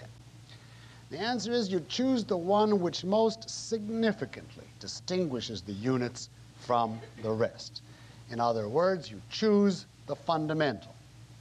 And by fundamental here, we mean the characteristic responsible for the greatest number of an existence distinctive characteristics. Characteristic responsible for the greatest number of a thing's distinctive characteristics. The definitional principle is, relevant here is, an essential characteristic must be a fundamental. You could not, for instance, define man as an entity with a thumb, even if that were distinctive, because it would not distinguish man significantly. If you took away men's thumbs, there would still be massive differences between men and other creatures that would require conceptualization. When you define by fundamentals, however, thus you define man by rationality, your definition identifies the root of a whole set of distinctive characteristics. It therefore names that which most signally sets man apart from all other objects, that which underlies and therefore carries with it countless other characteristics distinctive to man. Now, if you want an example of the exact opposite of the principle of fundamentality, the classic example is a certain schizophrenic, some of you may have heard of, who, this is an actual, true example, who equated sex, cigars, and Jesus Christ. He treated these three as members of a single class, as units of the same concept, because all had a certain attribute in common, which they subsequently got him the name, was encirclement. In sex, you see the man encircles the woman as he saw it. The cigar is encircled by the tax band, and Jesus Christ he visualized as encircled by a halo. So he had formed a concept of encirclist, in effect. Now, with a concept such as this, a person would be much better off on the perceptual level. Because you just imagine studying cigars and applying your conclusions to sex, or Jesus for that matter. Now, why would such a grouping lead to cognitive chaos and to disaster? Because encirclement is not a fundamental. It is not causally significant. It is not responsible for any further consequences. It leads nowhere. It's a dead end. And because of this, the schizophrenic was in an institution and got nowhere by grouping on such a basis. Definition by non-fundamentals, in other words, represents a basic perversion of the use of the conceptual faculty. It amounts to the attempt to unite into a group and treat as a unit a motley array of crucially divergent concretes, such as this schizophrenic attempted. It confounds the basic purpose and essence of conceptualization. And that is why we say definitions must be in terms of fundamentals. Now, there's one final point I want to develop this evening, and that pertains to the relationship between a concept and its definition. First, I'll state the point, and then I'll explain it. The point is, a concept subsumes and includes all the characteristics of its units. A concept is not exhausted by or interchangeable with its definition. Let me repeat. A concept includes all the characteristics of its units. A concept is not exhausted by its definition, is not interchangeable with its definition. Now to elaborate. When you have a concept of some existence, of an entity, for instance, man, your concept stands for and designates that entity, including all its characteristics, whether they are distinguishing or not. The concept man, for instance, does not mean just animality plus rationality. It means the entity, including all his characteristics. Remember that the concept man does not denote free-floating attributes. It denotes an entity. And the entity is what it is. A is A. We select a certain characteristic, a distinguishing one, to perform a certain function in connection with our conceptualizing activities. But that doesn't mean that in reality all the other characteristics cease to exist. They don't. They are all still facts. They are still part of the entity. And since the concept is not a fabrication or an evasion, it refers to the facts, to all the characteristics of the entity. If it's true, for instance, that man walks on two legs and has no feathers, the concept includes and refers to these facts also, even though they're not distinctive to man. When we define man as the rational animal, it is not that man now becomes, in effect, anything whatever that has the characteristics of rationality and animality, no matter whether it has 2 legs or 50 or 9 tongues or whatever. The concept man designates everything in fact true of man. Speaking literally, therefore, observe that the concept of man, once formed, does not change. The definition may change in different contexts of knowledge, but whether it's a savage or a child or a sophisticated scientist, they all have the same concept. When each says man, he is referring to and means the same entities with the same characteristics. All that differs is how many characteristics they know, and which characteristics in any given context they choose as definition. Now, I think you can see the disasters of the opposite viewpoint, which is the common one today among philosophers, common virtually unchallenged. These people have no idea how concepts are formed and no idea where definitions come from. They simply memorize definitions in a vacuum without any connection to reality, and they treat the concept as though it was simply a shorthand tag for the definition. Man, for this mentality is just a noise we make to save ourselves the trouble of saying the noise is rational animal. It's a shorthand tag for other words, and that's all. The result is, this mentality does not have concepts of entities, only of floating characteristics. And it has no idea how the definitions that they memorized are arrived at or validated. If you have a concept of an entity, then a study of that entity will indicate the appropriate definition. But if the concept is just a tag for a definition, where did the definition come from? Of course, the answer given today is definitions are arbitrary, linguistic, social, and so on.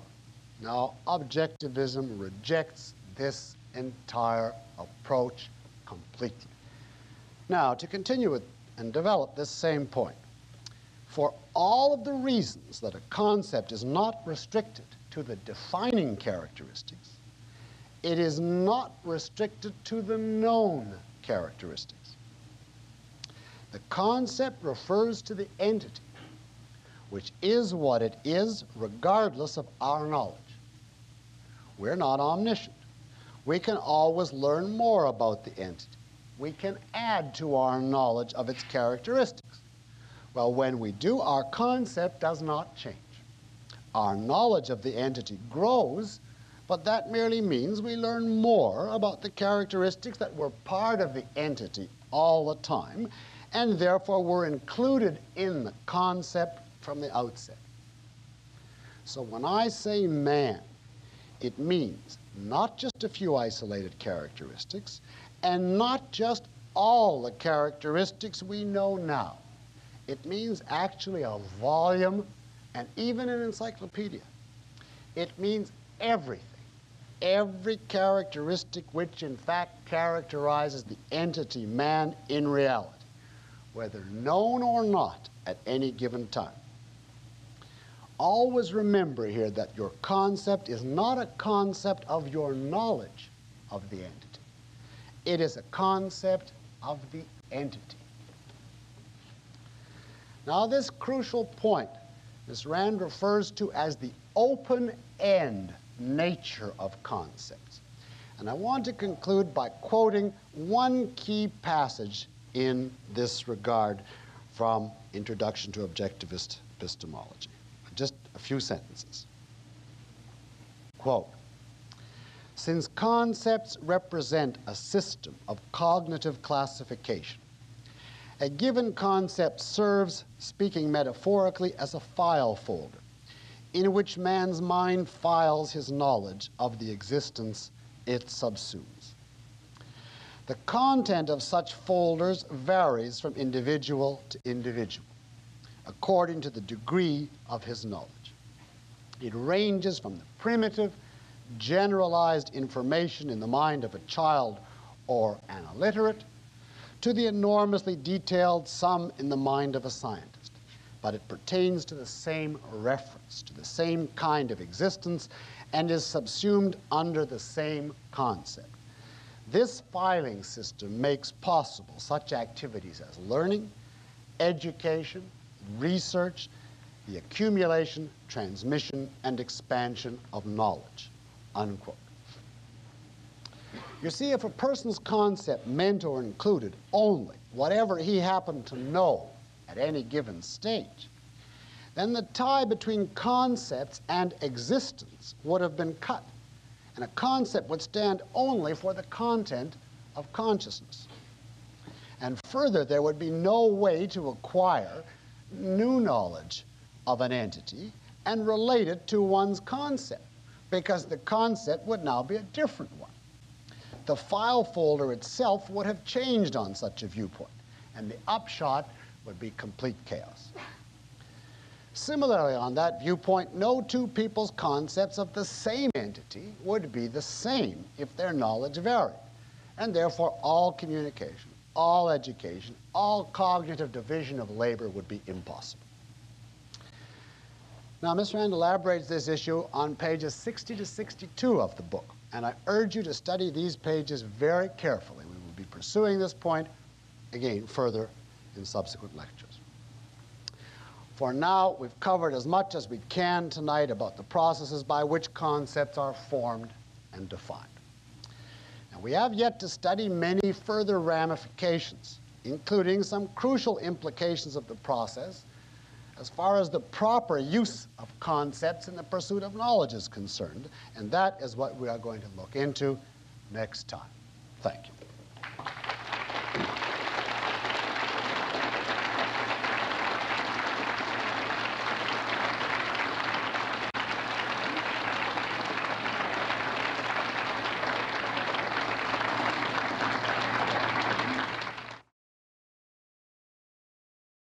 Now, I have a number of questions from last time, but it should be possible to finish them and even take some from this evening.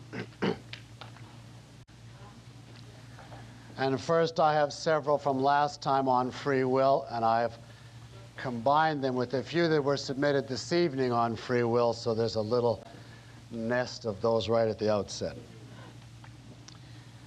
Excerpting from a long question, does the fact of free will necessarily imply that that factor dominates every essential aspect of human beings? The answer is yes, given the nature of free will as objectivism conceives it.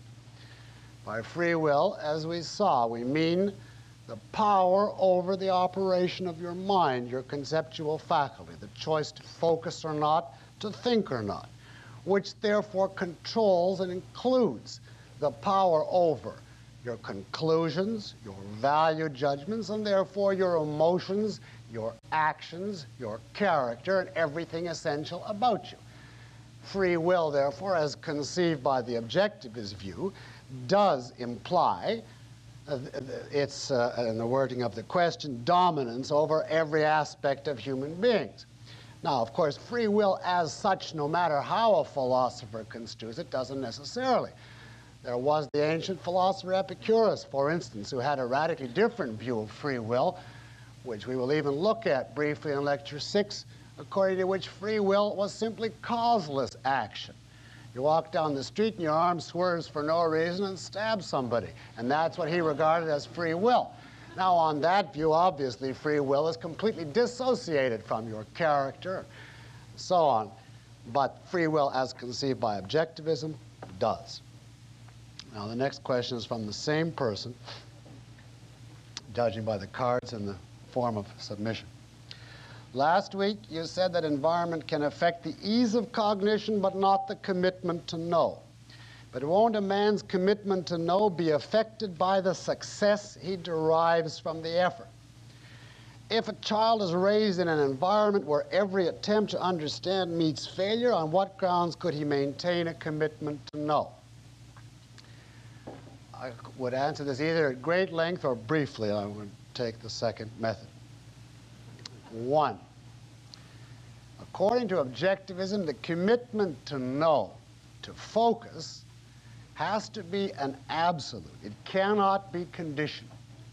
You cannot say, I propose to focus and to try to know on certain terms which I am going to give reality.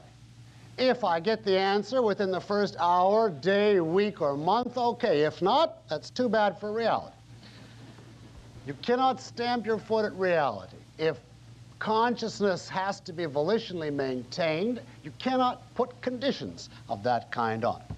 And there are many cases, for instance in creative work, where you do not get any, quote, reinforcement or success from your effort for long stretches, where you sit there and your mind feels like it has turned to jelly, and no matter how hard you focus, you cannot write or you cannot express your point or you cannot solve the problem.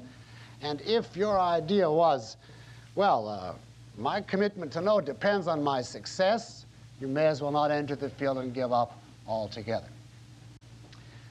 Now, the fact is, if you do continue long enough, and that brings me to the second point, and assuming you're asking irrational question, you will always reach some kind of success, some kind of clarification, some kind of advance within a human time scale and understanding that you can't stamp your foot and say you want it now. But even if you don't answer the direct question you're asking, it's always possible to introduce some clarification, some further definition of the problem, some further aspect which you see to be connected, and in that sense, there's always some success if you have any idea what you're asking, and it has any sense to it, and you have any idea of what method to follow. Now, the only case I could imagine where this would not apply, apropos of the child raised in an environment where everything is, where he meets only failure, is if he had actually wicked or vicious parents of an almost unimaginable kind, where they deliberately try to construct his world in a nightmare, unintelligible fashion. Not just, you know, the normal run-of-the-mill contradictions that parents indulge in, but actual wicked attempts to make him think entities are dissolving and that the world is ungraspable. Now, I could conceive that if the parents are vicious and imaginative enough, the child could be wrecked at the very outset before he could even develop the conceptual level. They could literally kill his mind before he could get started. Only I wouldn't say in such a case that he is conditioned, simply that he is destroyed.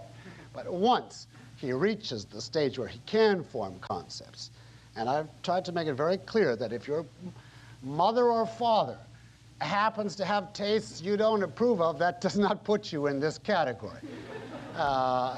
But if you understand what I'm saying, this would not be applicable except in the case of some diabolical parent. Now, continuing, another question. How can one choose to focus, since selecting between being in or out of focus implies that you're already in focus? Now, the central issue here is that awareness comes in degrees. This is relevant to many questions that were asked on this point. There are degrees of clarity, degrees of integration, degrees of keeping the context. This is an illustration of the point that I made in the lecture that conscious processes have intensity, and that the concept subsumes all the units regardless of the measurements. And focus also has measurements, so there's a nice tie-in of free will and measurements. In other words, your choice is not unconsciousness, simply zero, fast asleep in a black dream where you're aware of nothing.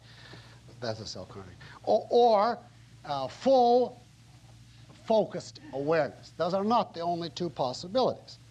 Now, this question implies as though the choice to focus, the person is fast asleep, and out of that state of complete asleep, he suddenly leaps up and says, let's think, let's focus. Obviously, it wouldn't work that way.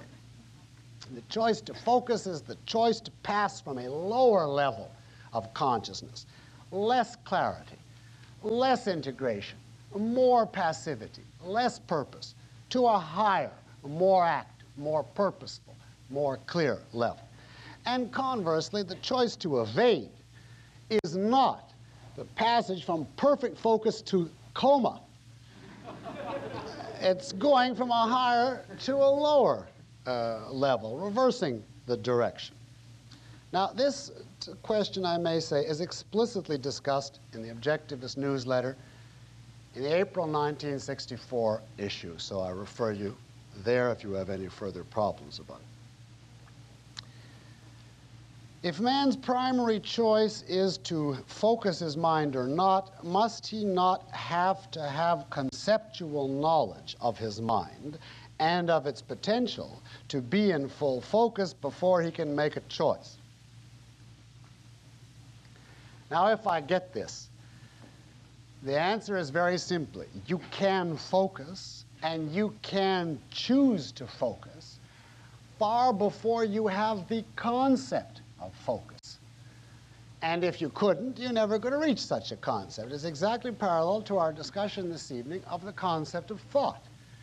You have to think to reach the concept of thought, but you don't have to have the concept of thought to reach the concept of thought, or there would be a hopeless circle and you could never reach it. All you have to do is think, and then after a number of instances, you abstract, omit measurements, and form the concept. And the same is true of focus. You have to focus to reach the concept focus, but not the reverse. You don't have to have the concept focus in order to focus. You seem to imply that one could be in focus, this is another question, without focusing on any particular thing. That sounds like a contentless consciousness. Could you elaborate? Well, I did not intend to imply that. Certainly would withdraw any such implication. The only thing I could think that could possibly have led someone to draw that conclusion is that I distinguished being in focus from thinking in the sense of problem solving. In the latter sense, when you ask yourself a question and then you work to find the answer and then pursue another question, that is one kind of mental activity you can do in focus, but I said that being in focus was a wider term, which embraced any mental state, including walking down the street was the example we gave, and not simply purposeful problem solving. So perhaps that distinction made the person think that walking down the street you were in focus without focusing on any particular thing.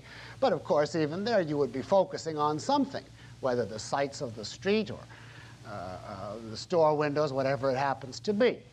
Obviously, focus must have some object, otherwise it would be contentless, and that would be impossible. Now, this is the last one I'm going to do on this kind of confusion, but this is a question.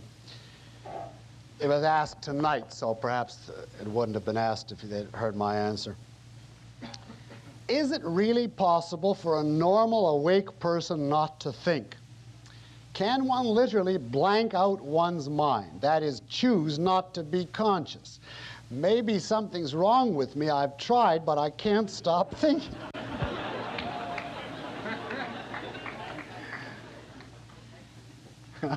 Ms. Rand says she'd like to meet him.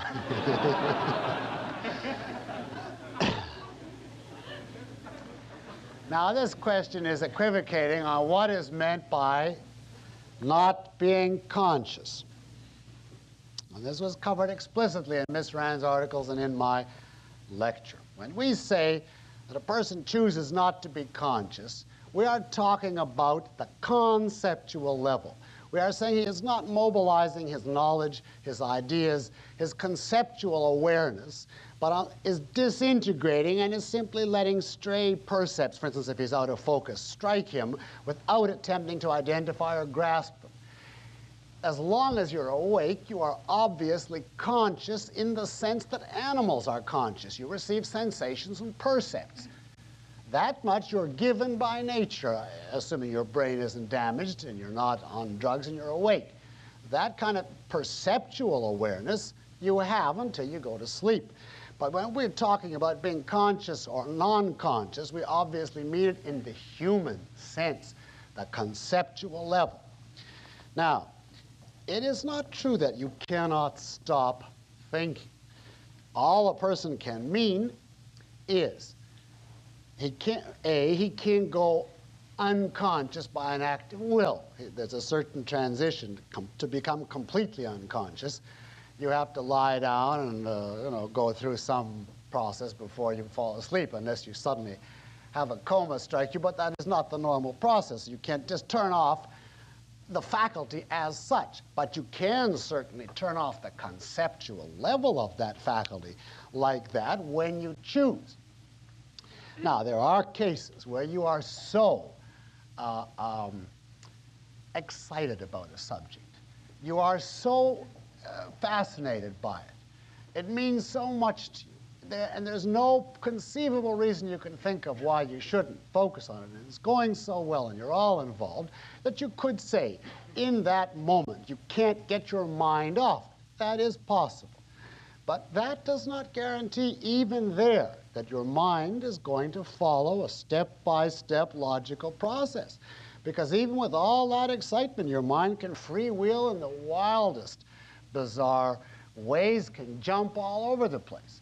And in any event, when you wake up as a daily proposition, you do not wake up that way. You have to put yourself into the state of that kind of focus. I don't mean that kind of emotionalism, but you have to generate that kind of focus, and you certainly can stop. And the evidence of this is that people do, all the time. That's all for free will this evening. Now, from last week. Does a man deserve, this is in regard to, I'm just excerpting the question, but it's in regard to the issue that a man is responsible for every emotion he experiences. And the person asks, does this mean that a man deserves moral condemnation for emotions that are the result of wrong premises? Is he to despise himself for emotions which disclose wrong premises? The short answer is no. Now let's take this in steps. The first thing is, you have to be sure what an emotion means. The The fact that emotions come from premises does not mean that every emotion you feel in any context or under any circumstances is necessarily indicative of key or essential or fundamental premises that you actually hold. There are such things, for instance, as out-of-context emotions, which come from a temporary perspective on a situation which does not represent your actual convictions and which proves nothing whatever, therefore, about a person. For instance, Galt, in the moment when he wished that he had the various existential situation that Reardon had. And then he came back to the right perspective and he lost the desire. Now, for a moment, he saw the situation out of context. Now, if he followed the implicit methodology of this questioner, he'd have to say in that moment, well, you see, my strike doesn't really matter to me and none of my values matter because I had this transient perspective. Emotions are not tools of cognition. That's what you have to remember, our discussion of mysticism from last time. Emotions do not give you automatic knowledge, not even about the inner world, not even about the self, not even about your premises. If you want to find out something about yourself from your emotions, you must identify them by a proper methodology. In other words, by a reason. All right, suppose you don't make that mistake. And let us suppose you have an enduring, persistent characteristic emotion, which does indicate an actual premise on your part, not some something on the order of what we just said, but an actual enduring premise, and suppose it's wrong. Well, you ask, should you then condemn yourself morally in this case? And the answer is not necessarily. It entirely depends on, is it an error of knowledge or is it a breach of morality, which is a topic we will be discussing in a later lecture. But briefly, if you take Reardon as an example of someone who felt guilt or self-reproach mistakenly, but certainly is not grounds for moral condemnation because he made an honest error. He inadvertently accepted a view which he did not understand the full implications and meaning of. Now, to blame a person in such a case for his emotion would be to demand omniscience, to say no one can make a mistake. And you cannot demand the impossible, obviously. A moral error, on the other hand, I'm anticipating here, but a moral error in essence means reaching a conclusion by evasion, reaching it dishonestly, not trying your best and being thrown off, but distorting your perception, refusing to look. Now that you can condemn yourself for, and must, because that, according to objectivism, is the essence of immorality, and it's that which deserves moral condemnation. But that is a volitional process. The principle here is you condemn morally only that which is volitional, assuming you've done it wrong. It is pointless to condemn the automatic results. The emotion in this case is simply the automatic result of the premise. The thing that you have to focus on in terms of moral condemnation is the evasion, if such it was, the evasion which led to it. It is absolutely meaningless to focus on the automatic emotional result and say how bad it is. You had no choice about the result in that respect. What your choice lay in the mental process which produced that result, and that is what you judge one way or the other. The other aspect, which is directly volitional and open to your moral appraisal, is what action you take in regard to your emotion. Suppose you have a bad emotion of envy or jealousy or hatred of someone which is unjustified, and you don't act on it. You try to identify what the cause is and so on and uproot it, but you deliberately say, I will not act on this. You are not subject to moral condemnation because you're not acting on it. Morality applies to what is open to your choice. And action, as we'll see, is open to your choice. On the other hand, if you rush out in a frenzy of hostility and punch the guy in the face, then you are subject to moral condemnation. But then it's not inner antagonism or hatred, which is the root and the source, the object of the condemnation. It's the action that you willfully took on.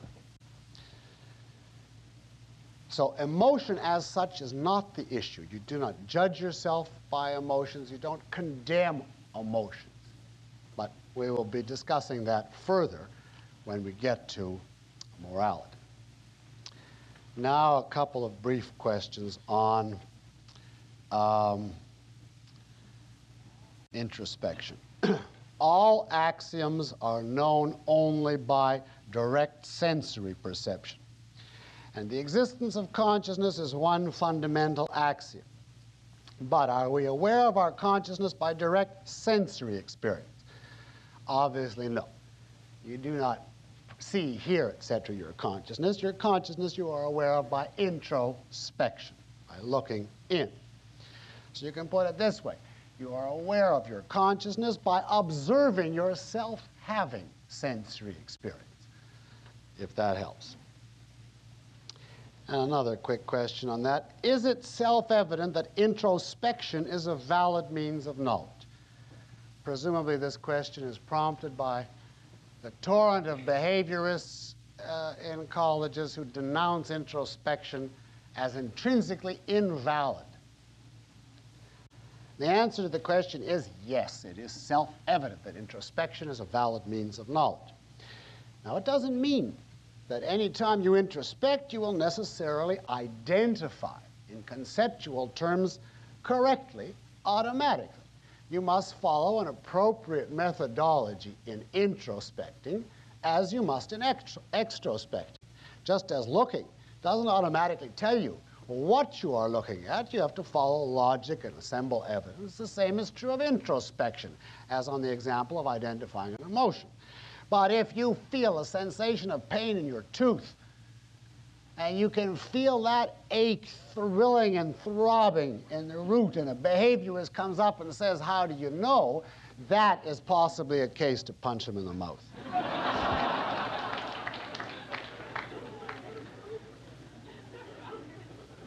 In other words, what you are directly aware of, you are aware of, and you do not have to go into a song and dance about it. Now I have some bibliographical and miscellaneous practical questions, briefly, which I threw in the middle here. Other than the works of Ayn Rand, would you provide us with a list of books worth reading on the various areas we are covering in this course? I wouldn't take the time to do that because you have two easy means of answer to that question. One is to write the Palo Alto Book Service, which has a great number of them in stock, and I believe has a brochure of books that we specifically recommend on various topics. Not books, for the most part, by objectivists, but books which have valuable information on the subject. The thing I would recommend as an alternative to that is read past issues of the Objectivist newsletter on the Objectivist, where we commonly had a feature, a book review, which told you what we thought of a certain book, what information it contained, and it was generally, in fact, almost exclusively, as I recall, positive reviews, that is, of books that were worth reading, that had something in them. So you can go to the back files and get that information. Now, another bibliographical question. After Lecture 2, you referred us to dictionaries for definitions. Can you recommend a good dictionary? Well, I'd answer that briefly by saying the older the better. The test is look up some controversial philosophic term and see what kind of definition you are given.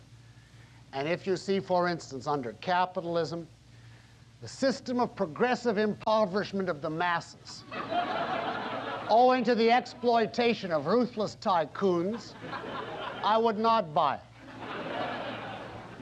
The older, the better.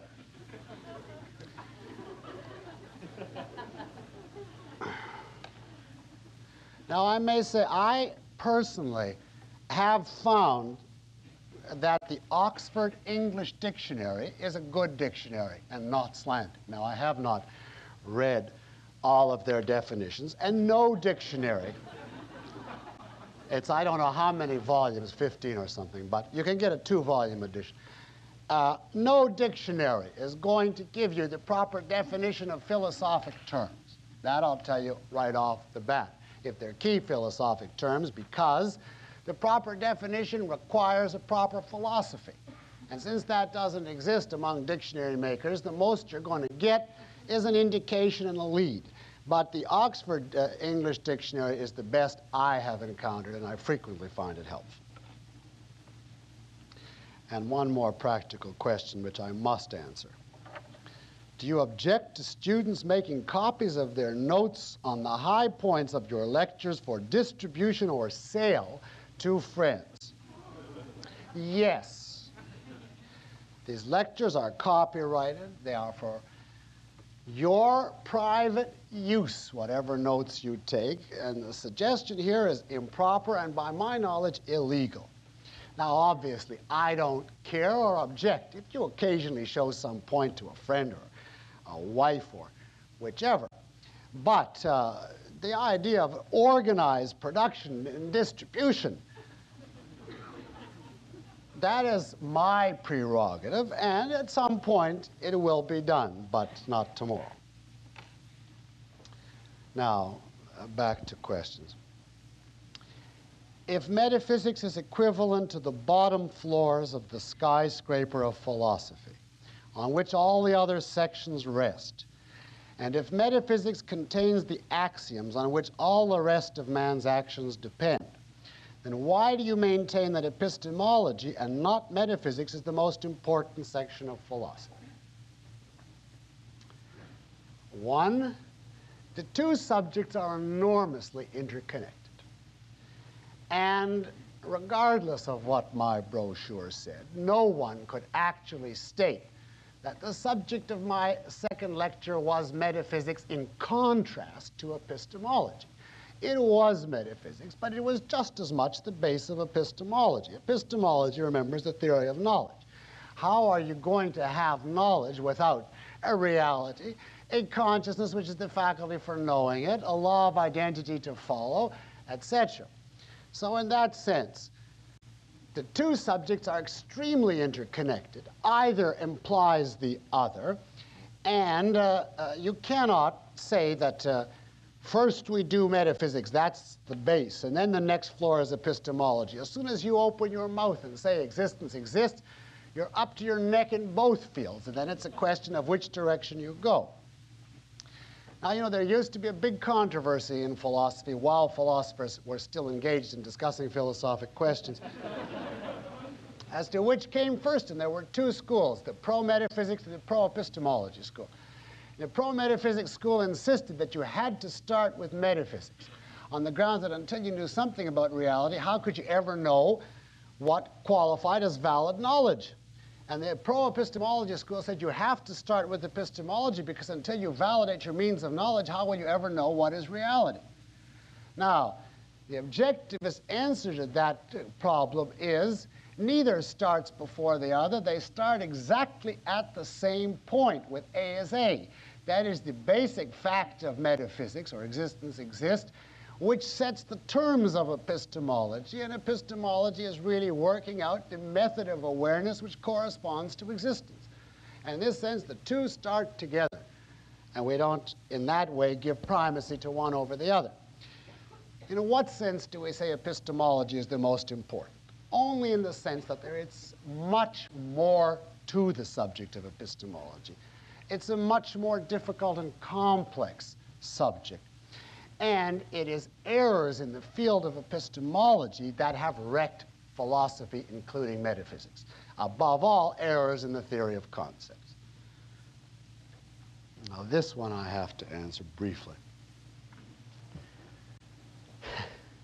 As written, it is, what's a Korzybski? Now, this is presumably inspired by the fact that in my discussion of logic last time, I said that objectivism is committed to logic 100%, and that we don't tolerate any antonym to logic, whether you reject it in the name of the heart, or LSD, or Korzybski. Now, just to clarify this, Korzybski is a man. Count Alfred, and he is the founder of the School of General Semantics and the author of a book called The World of Non-A. I think that's the title, as I remember, in which he presents what a non-Aristotelian, non-A as A view of the universe would be. I suppose by the fact that this question came in, it simply shows that the example that I gave was dated, that nobody's heard of Korzybski anymore, but 20 years ago, some lunatic fringe people had heard of him.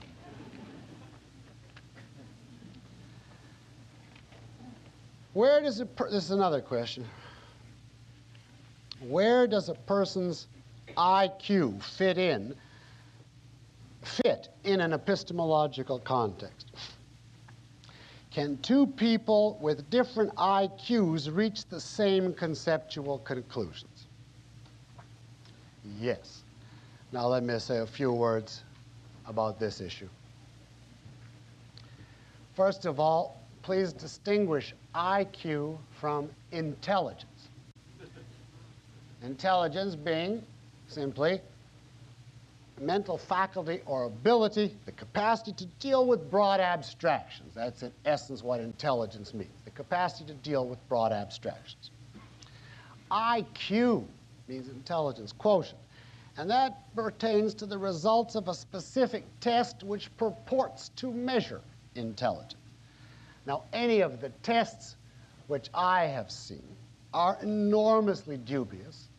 They have not devised a method of determining a person's ability to deal with abstractions, but their questions include how much content he actually knows and don't allow for that. And consequently, they do not test anything legitimately, none of the tests that I know of.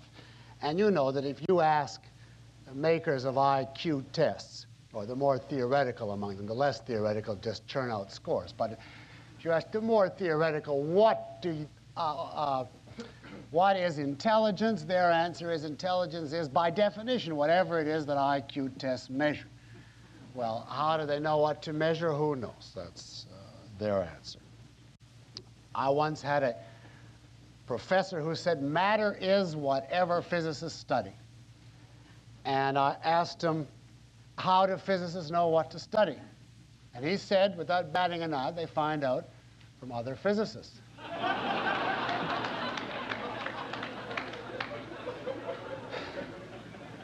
So I said, well, what about the first physicist? And he said, there was no first physicist.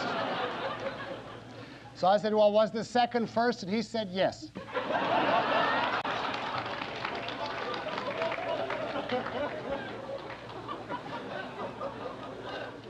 Now, this IQ, the idea that intelligence is what IQ tests measure, is the same thing, you see. Now, in regard to the issue of differences of intelligence, there is no convincing proof that I have seen as to whether differences of intelligence are innate and a function of the brain or acquired by a person's mental processes, habits, psychoepistemology, premises, etc. But I think this is an unimportant question without any real practical significance, because it's been estimated that people use an enormously small fraction of the intelligence that they have, and therefore no one is in the position of, I'm straining my mind to the ability, but I just don't have it. If he doesn't have it, the questions wouldn't occur to him and it wouldn't bother him. As to the relevance to epistemology or to knowledge, there is no relevance of differences of intelligence at all. Because, however, whatever degree of intelligence you have, you use the same method, you would come to the same conclusions. The only conceivable relevance would be that certain subjects, like the higher reaches of nuclear physics, for instance, might be too complex for a person of very modest intelligence. He wouldn't come to different conclusions. He'd just stay out of that field. And here's one from last week on concepts. What are the units? He looked ahead, you see, or she, to this week. What are the units that are isolated and united to form the concept of time? Now, I'm not going to repeat my analysis of time, which I gave you, I think, after the second lecture as the measurement of motion and in what way it's a relationship. So I'll just answer in a sentence. The units are the specific instances of temporal relationships. This is true more broadly of any concept of a relationship. The units that you integrate are its instances. Time is a measurement of motion. Well, you observe that in various situations, and then you grasp that there is this type of relationship between one thing and the motion of another, regardless of the measurements of the motions. And you omit the measurements, and you get the idea of the measurement of motion regardless of the particular amount, and that is time. Now, I have actually gone through the questions that I selected as of general interest from last time, so let's take some from this time that I put aside. And give me just a second to see what has accumulated here.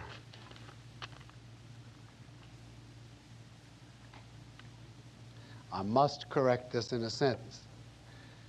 You state that an expanding context of knowledge invalidates definitions, not concepts. I did not say that. I went out of my way to state that expanding knowledge does not invalidate definitions, does not contradict the old definitions, does nothing whatever except, in certain cases, give you more entities to distinguish and therefore require you to change which characteristic you take as definitional. That does not invalidate.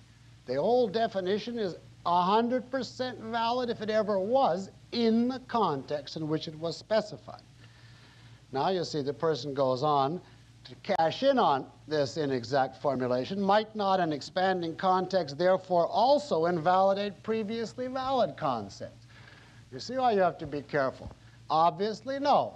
It doesn't do it in the case of definitions, and it doesn't do it in the case of concepts. And if you understood what I said about concepts, the concept is not altered at all across time. It represents the thing including all of its characteristics.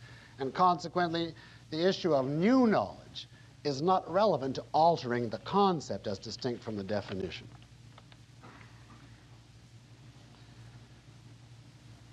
Did you say all knowledge is based on former knowledge? No, I said all conceptual knowledge. The person goes on, how can this be if we all start tabula rasa? That's why I put the word conceptual in. But obviously at the beginning you start from zero, from wherever your first awareness is.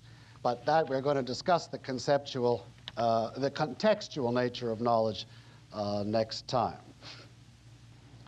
Why do you say that a definition must be formed in the context of all the knowledge available to man, as opposed to the knowledge of the person forming and using the definition?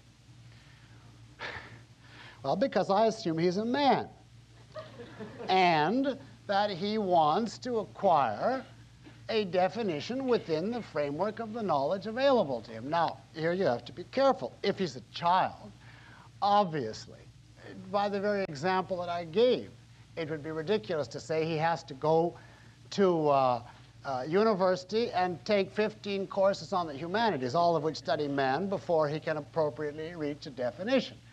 He has to go, since he's a young, developing consciousness with the similarities and differences that are accessible to him. Why do I say it's available to man? Because I'm speaking when we reach the stage of adulthood. And at that point, you are then, presumably, in contact with, if you're not in a desert island, the knowledge that is available to the human race. And as such, you must make contact with that knowledge and make use of it. Now, the only point that perhaps should be made here is this. There is a distinction between specialized scientific knowledge and general or essential philosophic knowledge. And that distinction can apply to definitions also. For instance, if you are forming a definition of man, we use the genus animal. Now, that is a proper genus, even though if you go into biology, you will find all sorts of more specialized, technical genera that you can give, like primates and mammals and etc. But you do not have to. It would even be inappropriate to include those as part of the definition, if you're speaking of a general definition of man, to capture the essence for purposes of general knowledge.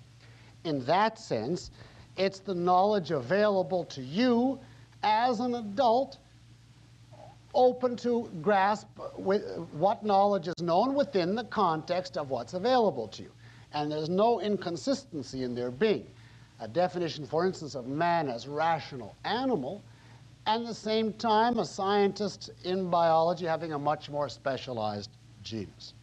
So it does not mean that the full context does not mean that you have to go out and study everything known in every case.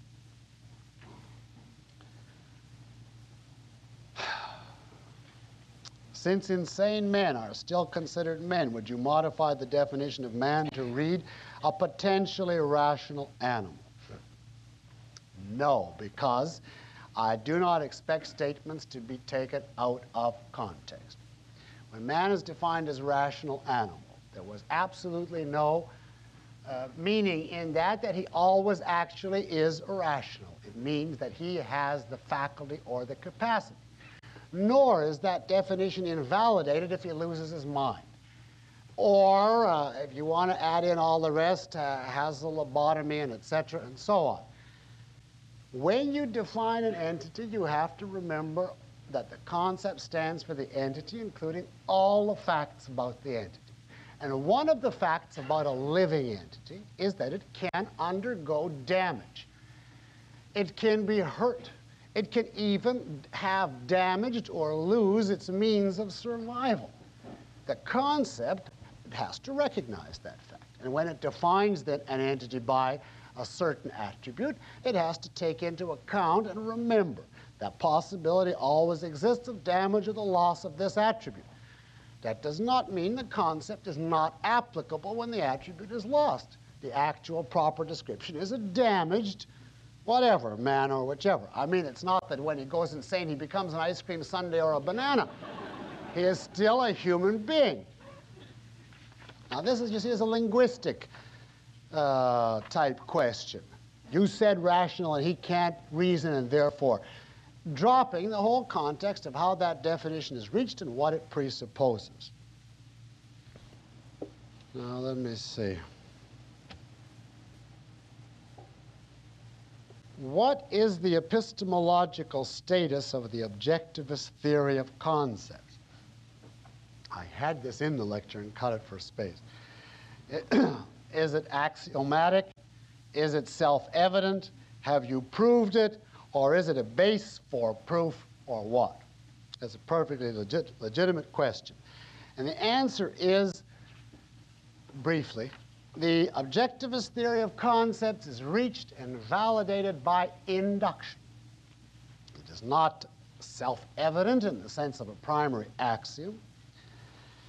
It is not reached by deduction from some principle. It is reached by observation, including, of course, introspection, observation of one's mental processes, and then generalization from what one observes. What Ms. Rand had to do to reach this is to range across all the various categories of concepts that are known and observe what her mind did in the process. And when she did, she simply observed. This was the characteristic that was in common in all the cases of forming concepts. And that's one of the reasons why. It is not enough when you reach a theory of concepts to do it as traditionally philosophers did, only on one type, like, for instance, physical entities. A theory of concepts has to subsume every kind of concept. Therefore, it has to apply to concepts of entities, of actions, of relations, and so on, of a higher level concepts of consciousness, And that means the mind has to make a series of observations about what it is doing and then grasp the principle. That is induction. And induction, by the way, is the method by which crucial knowledge is arrived at. Deduction is like the technology of knowledge, the application. But the real fundamental principles are arrived at by induction, and the theory of measurement omission is one. Now, of course, someone here is sure to think, so I'll follow this up for one moment. Well, but how do you know then? If all you've got to go on is the observation of reality, how do you know that you will not discover a concept someday that won't fit the pattern of measurement omission? Now, the answer to that is very simple. First, the principle of the onus of proof, which we will be discussing in Lecture 6. The onus of proof is on he who asserts the positive. Now, if somebody says there is such a concept, let him tell us what it is. Until such time, we cannot consider arbitrary possibilities. More on that in Lecture 6. But if someone does come up and say, I go through a different mental process, I don't omit measurements, then it's up to him to tell us, what do you do? And we'll find one or the other of two things. I mean, even in theory, and giving this the benefit of the doubt, either he has some new form of cognition. So we've learned something. He is some other species, and he has some other method of acquiring knowledge. If he can communicate it to us, that's very interesting. Or he's made a mistake, and he is wrong, and we simply point that out. In either case, this is the issue of the contextual theory of knowledge. No knowledge based on observation of reality and arrived at by a correct method is ever threatened by future discoveries. And that applies to inductive knowledge as much as any other. But there again, I think that we get to in Lecture 6. Now, how does genus in a definition apply to primaries? What larger group do they belong to, such as the universe or existence? Now, by primaries in this context, there are many contexts there, but if you mean by existence, you cannot give a definition of existence at all in the sense of genus and differentia. You obviously couldn't say existence belongs to a broader category. What would it possibly be? This is the broadest concept that there is, which includes everything. Existence is not a type of green cheese or something. It's everything. And consequently, obviously, there can be no genus or differentia for a concept such as existence. It is an axiomatic philosophic primary, and in that respect, it can only be defined ostensibly. You simply sweep your hand and say, existence is that. This does not mean, however, that anything which is called a primary is necessarily outside the possibility of a genus. For instance, there's a certain context in which sensations are primaries, like blue, green, etc. And all you can do is point to them. If you ask me, what do I mean by blue? I have to ultimately point to a sensation. I can give a definition in terms of light waves, but I mean the actual experience of the color blue, you have to point. It's ostensive. That's true of all sensations. In that sense, they're definitional primaries. But it's still possible to give a genus for them. You can say blue is a sensation or color attribute, etc. So you have to be careful what you mean by primaries. But in the sense of philosophic primaries, well, even their consciousness is a faculty possessed by human beings. That's the genus. So you can't automatically assume that a primary is outside definition. If you read Ms. Rand's chapter on definition, you'll see that there are two kinds that have to be defined ostensibly and that you can't give full genus and differential definitions. That is conceptualized sensations and philosophic axioms, but you read the chapter. Do I think there's any validity to the notion of visual thinking, thinking in images rather than words? No, I do not, for the reasons that I gave during the lecture. And here is the last one, and that timing is just going to come out right. Now, this one I could answer at great length or in a sentence, and I will really, truly restrict myself to a sentence, is the relationship between mathematics and concept formation, as formed by Miss Rand, similar to Bertrand Russell's attempt to establish a mathematical relationship to logic? If so, how valid is the study of symbolic logic? The answer to those two questions are no and none. Ms. Rand's use of mathematics and its connection to concept formation is not only not similar to Bertrand Russell's use of mathematics, it is the antithesis, the literal diametric opposite. Now, of course, which Russell you talk about depends upon which particular book you read, because he went through the incarnation of every corrupt philosophic position in his lifetime. But in essence, he was animated by one consistent goal, and that was to sever mathematics, concepts, consciousness, and cognition from reality. Whether to tie mathematics to a Platonic dimension, as he did in some phases, or to construe it in a positivist fashion as arbitrary semantics, as he did in others, or to weld both in his inimitable style of getting the worst of every viewpoint. Now, this is the opposite of the objectivist viewpoint.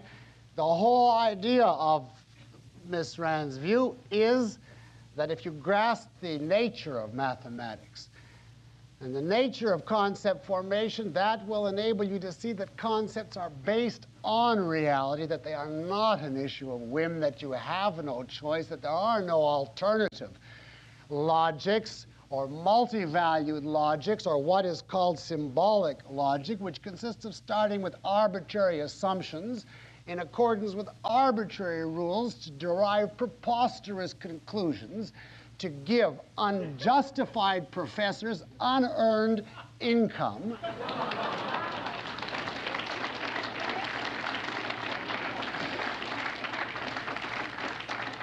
In other words, we reject what is called symbolic logic out of hand, and Bertrand Russell above all. That's a brief indication. We will continue the discussion of concepts next week.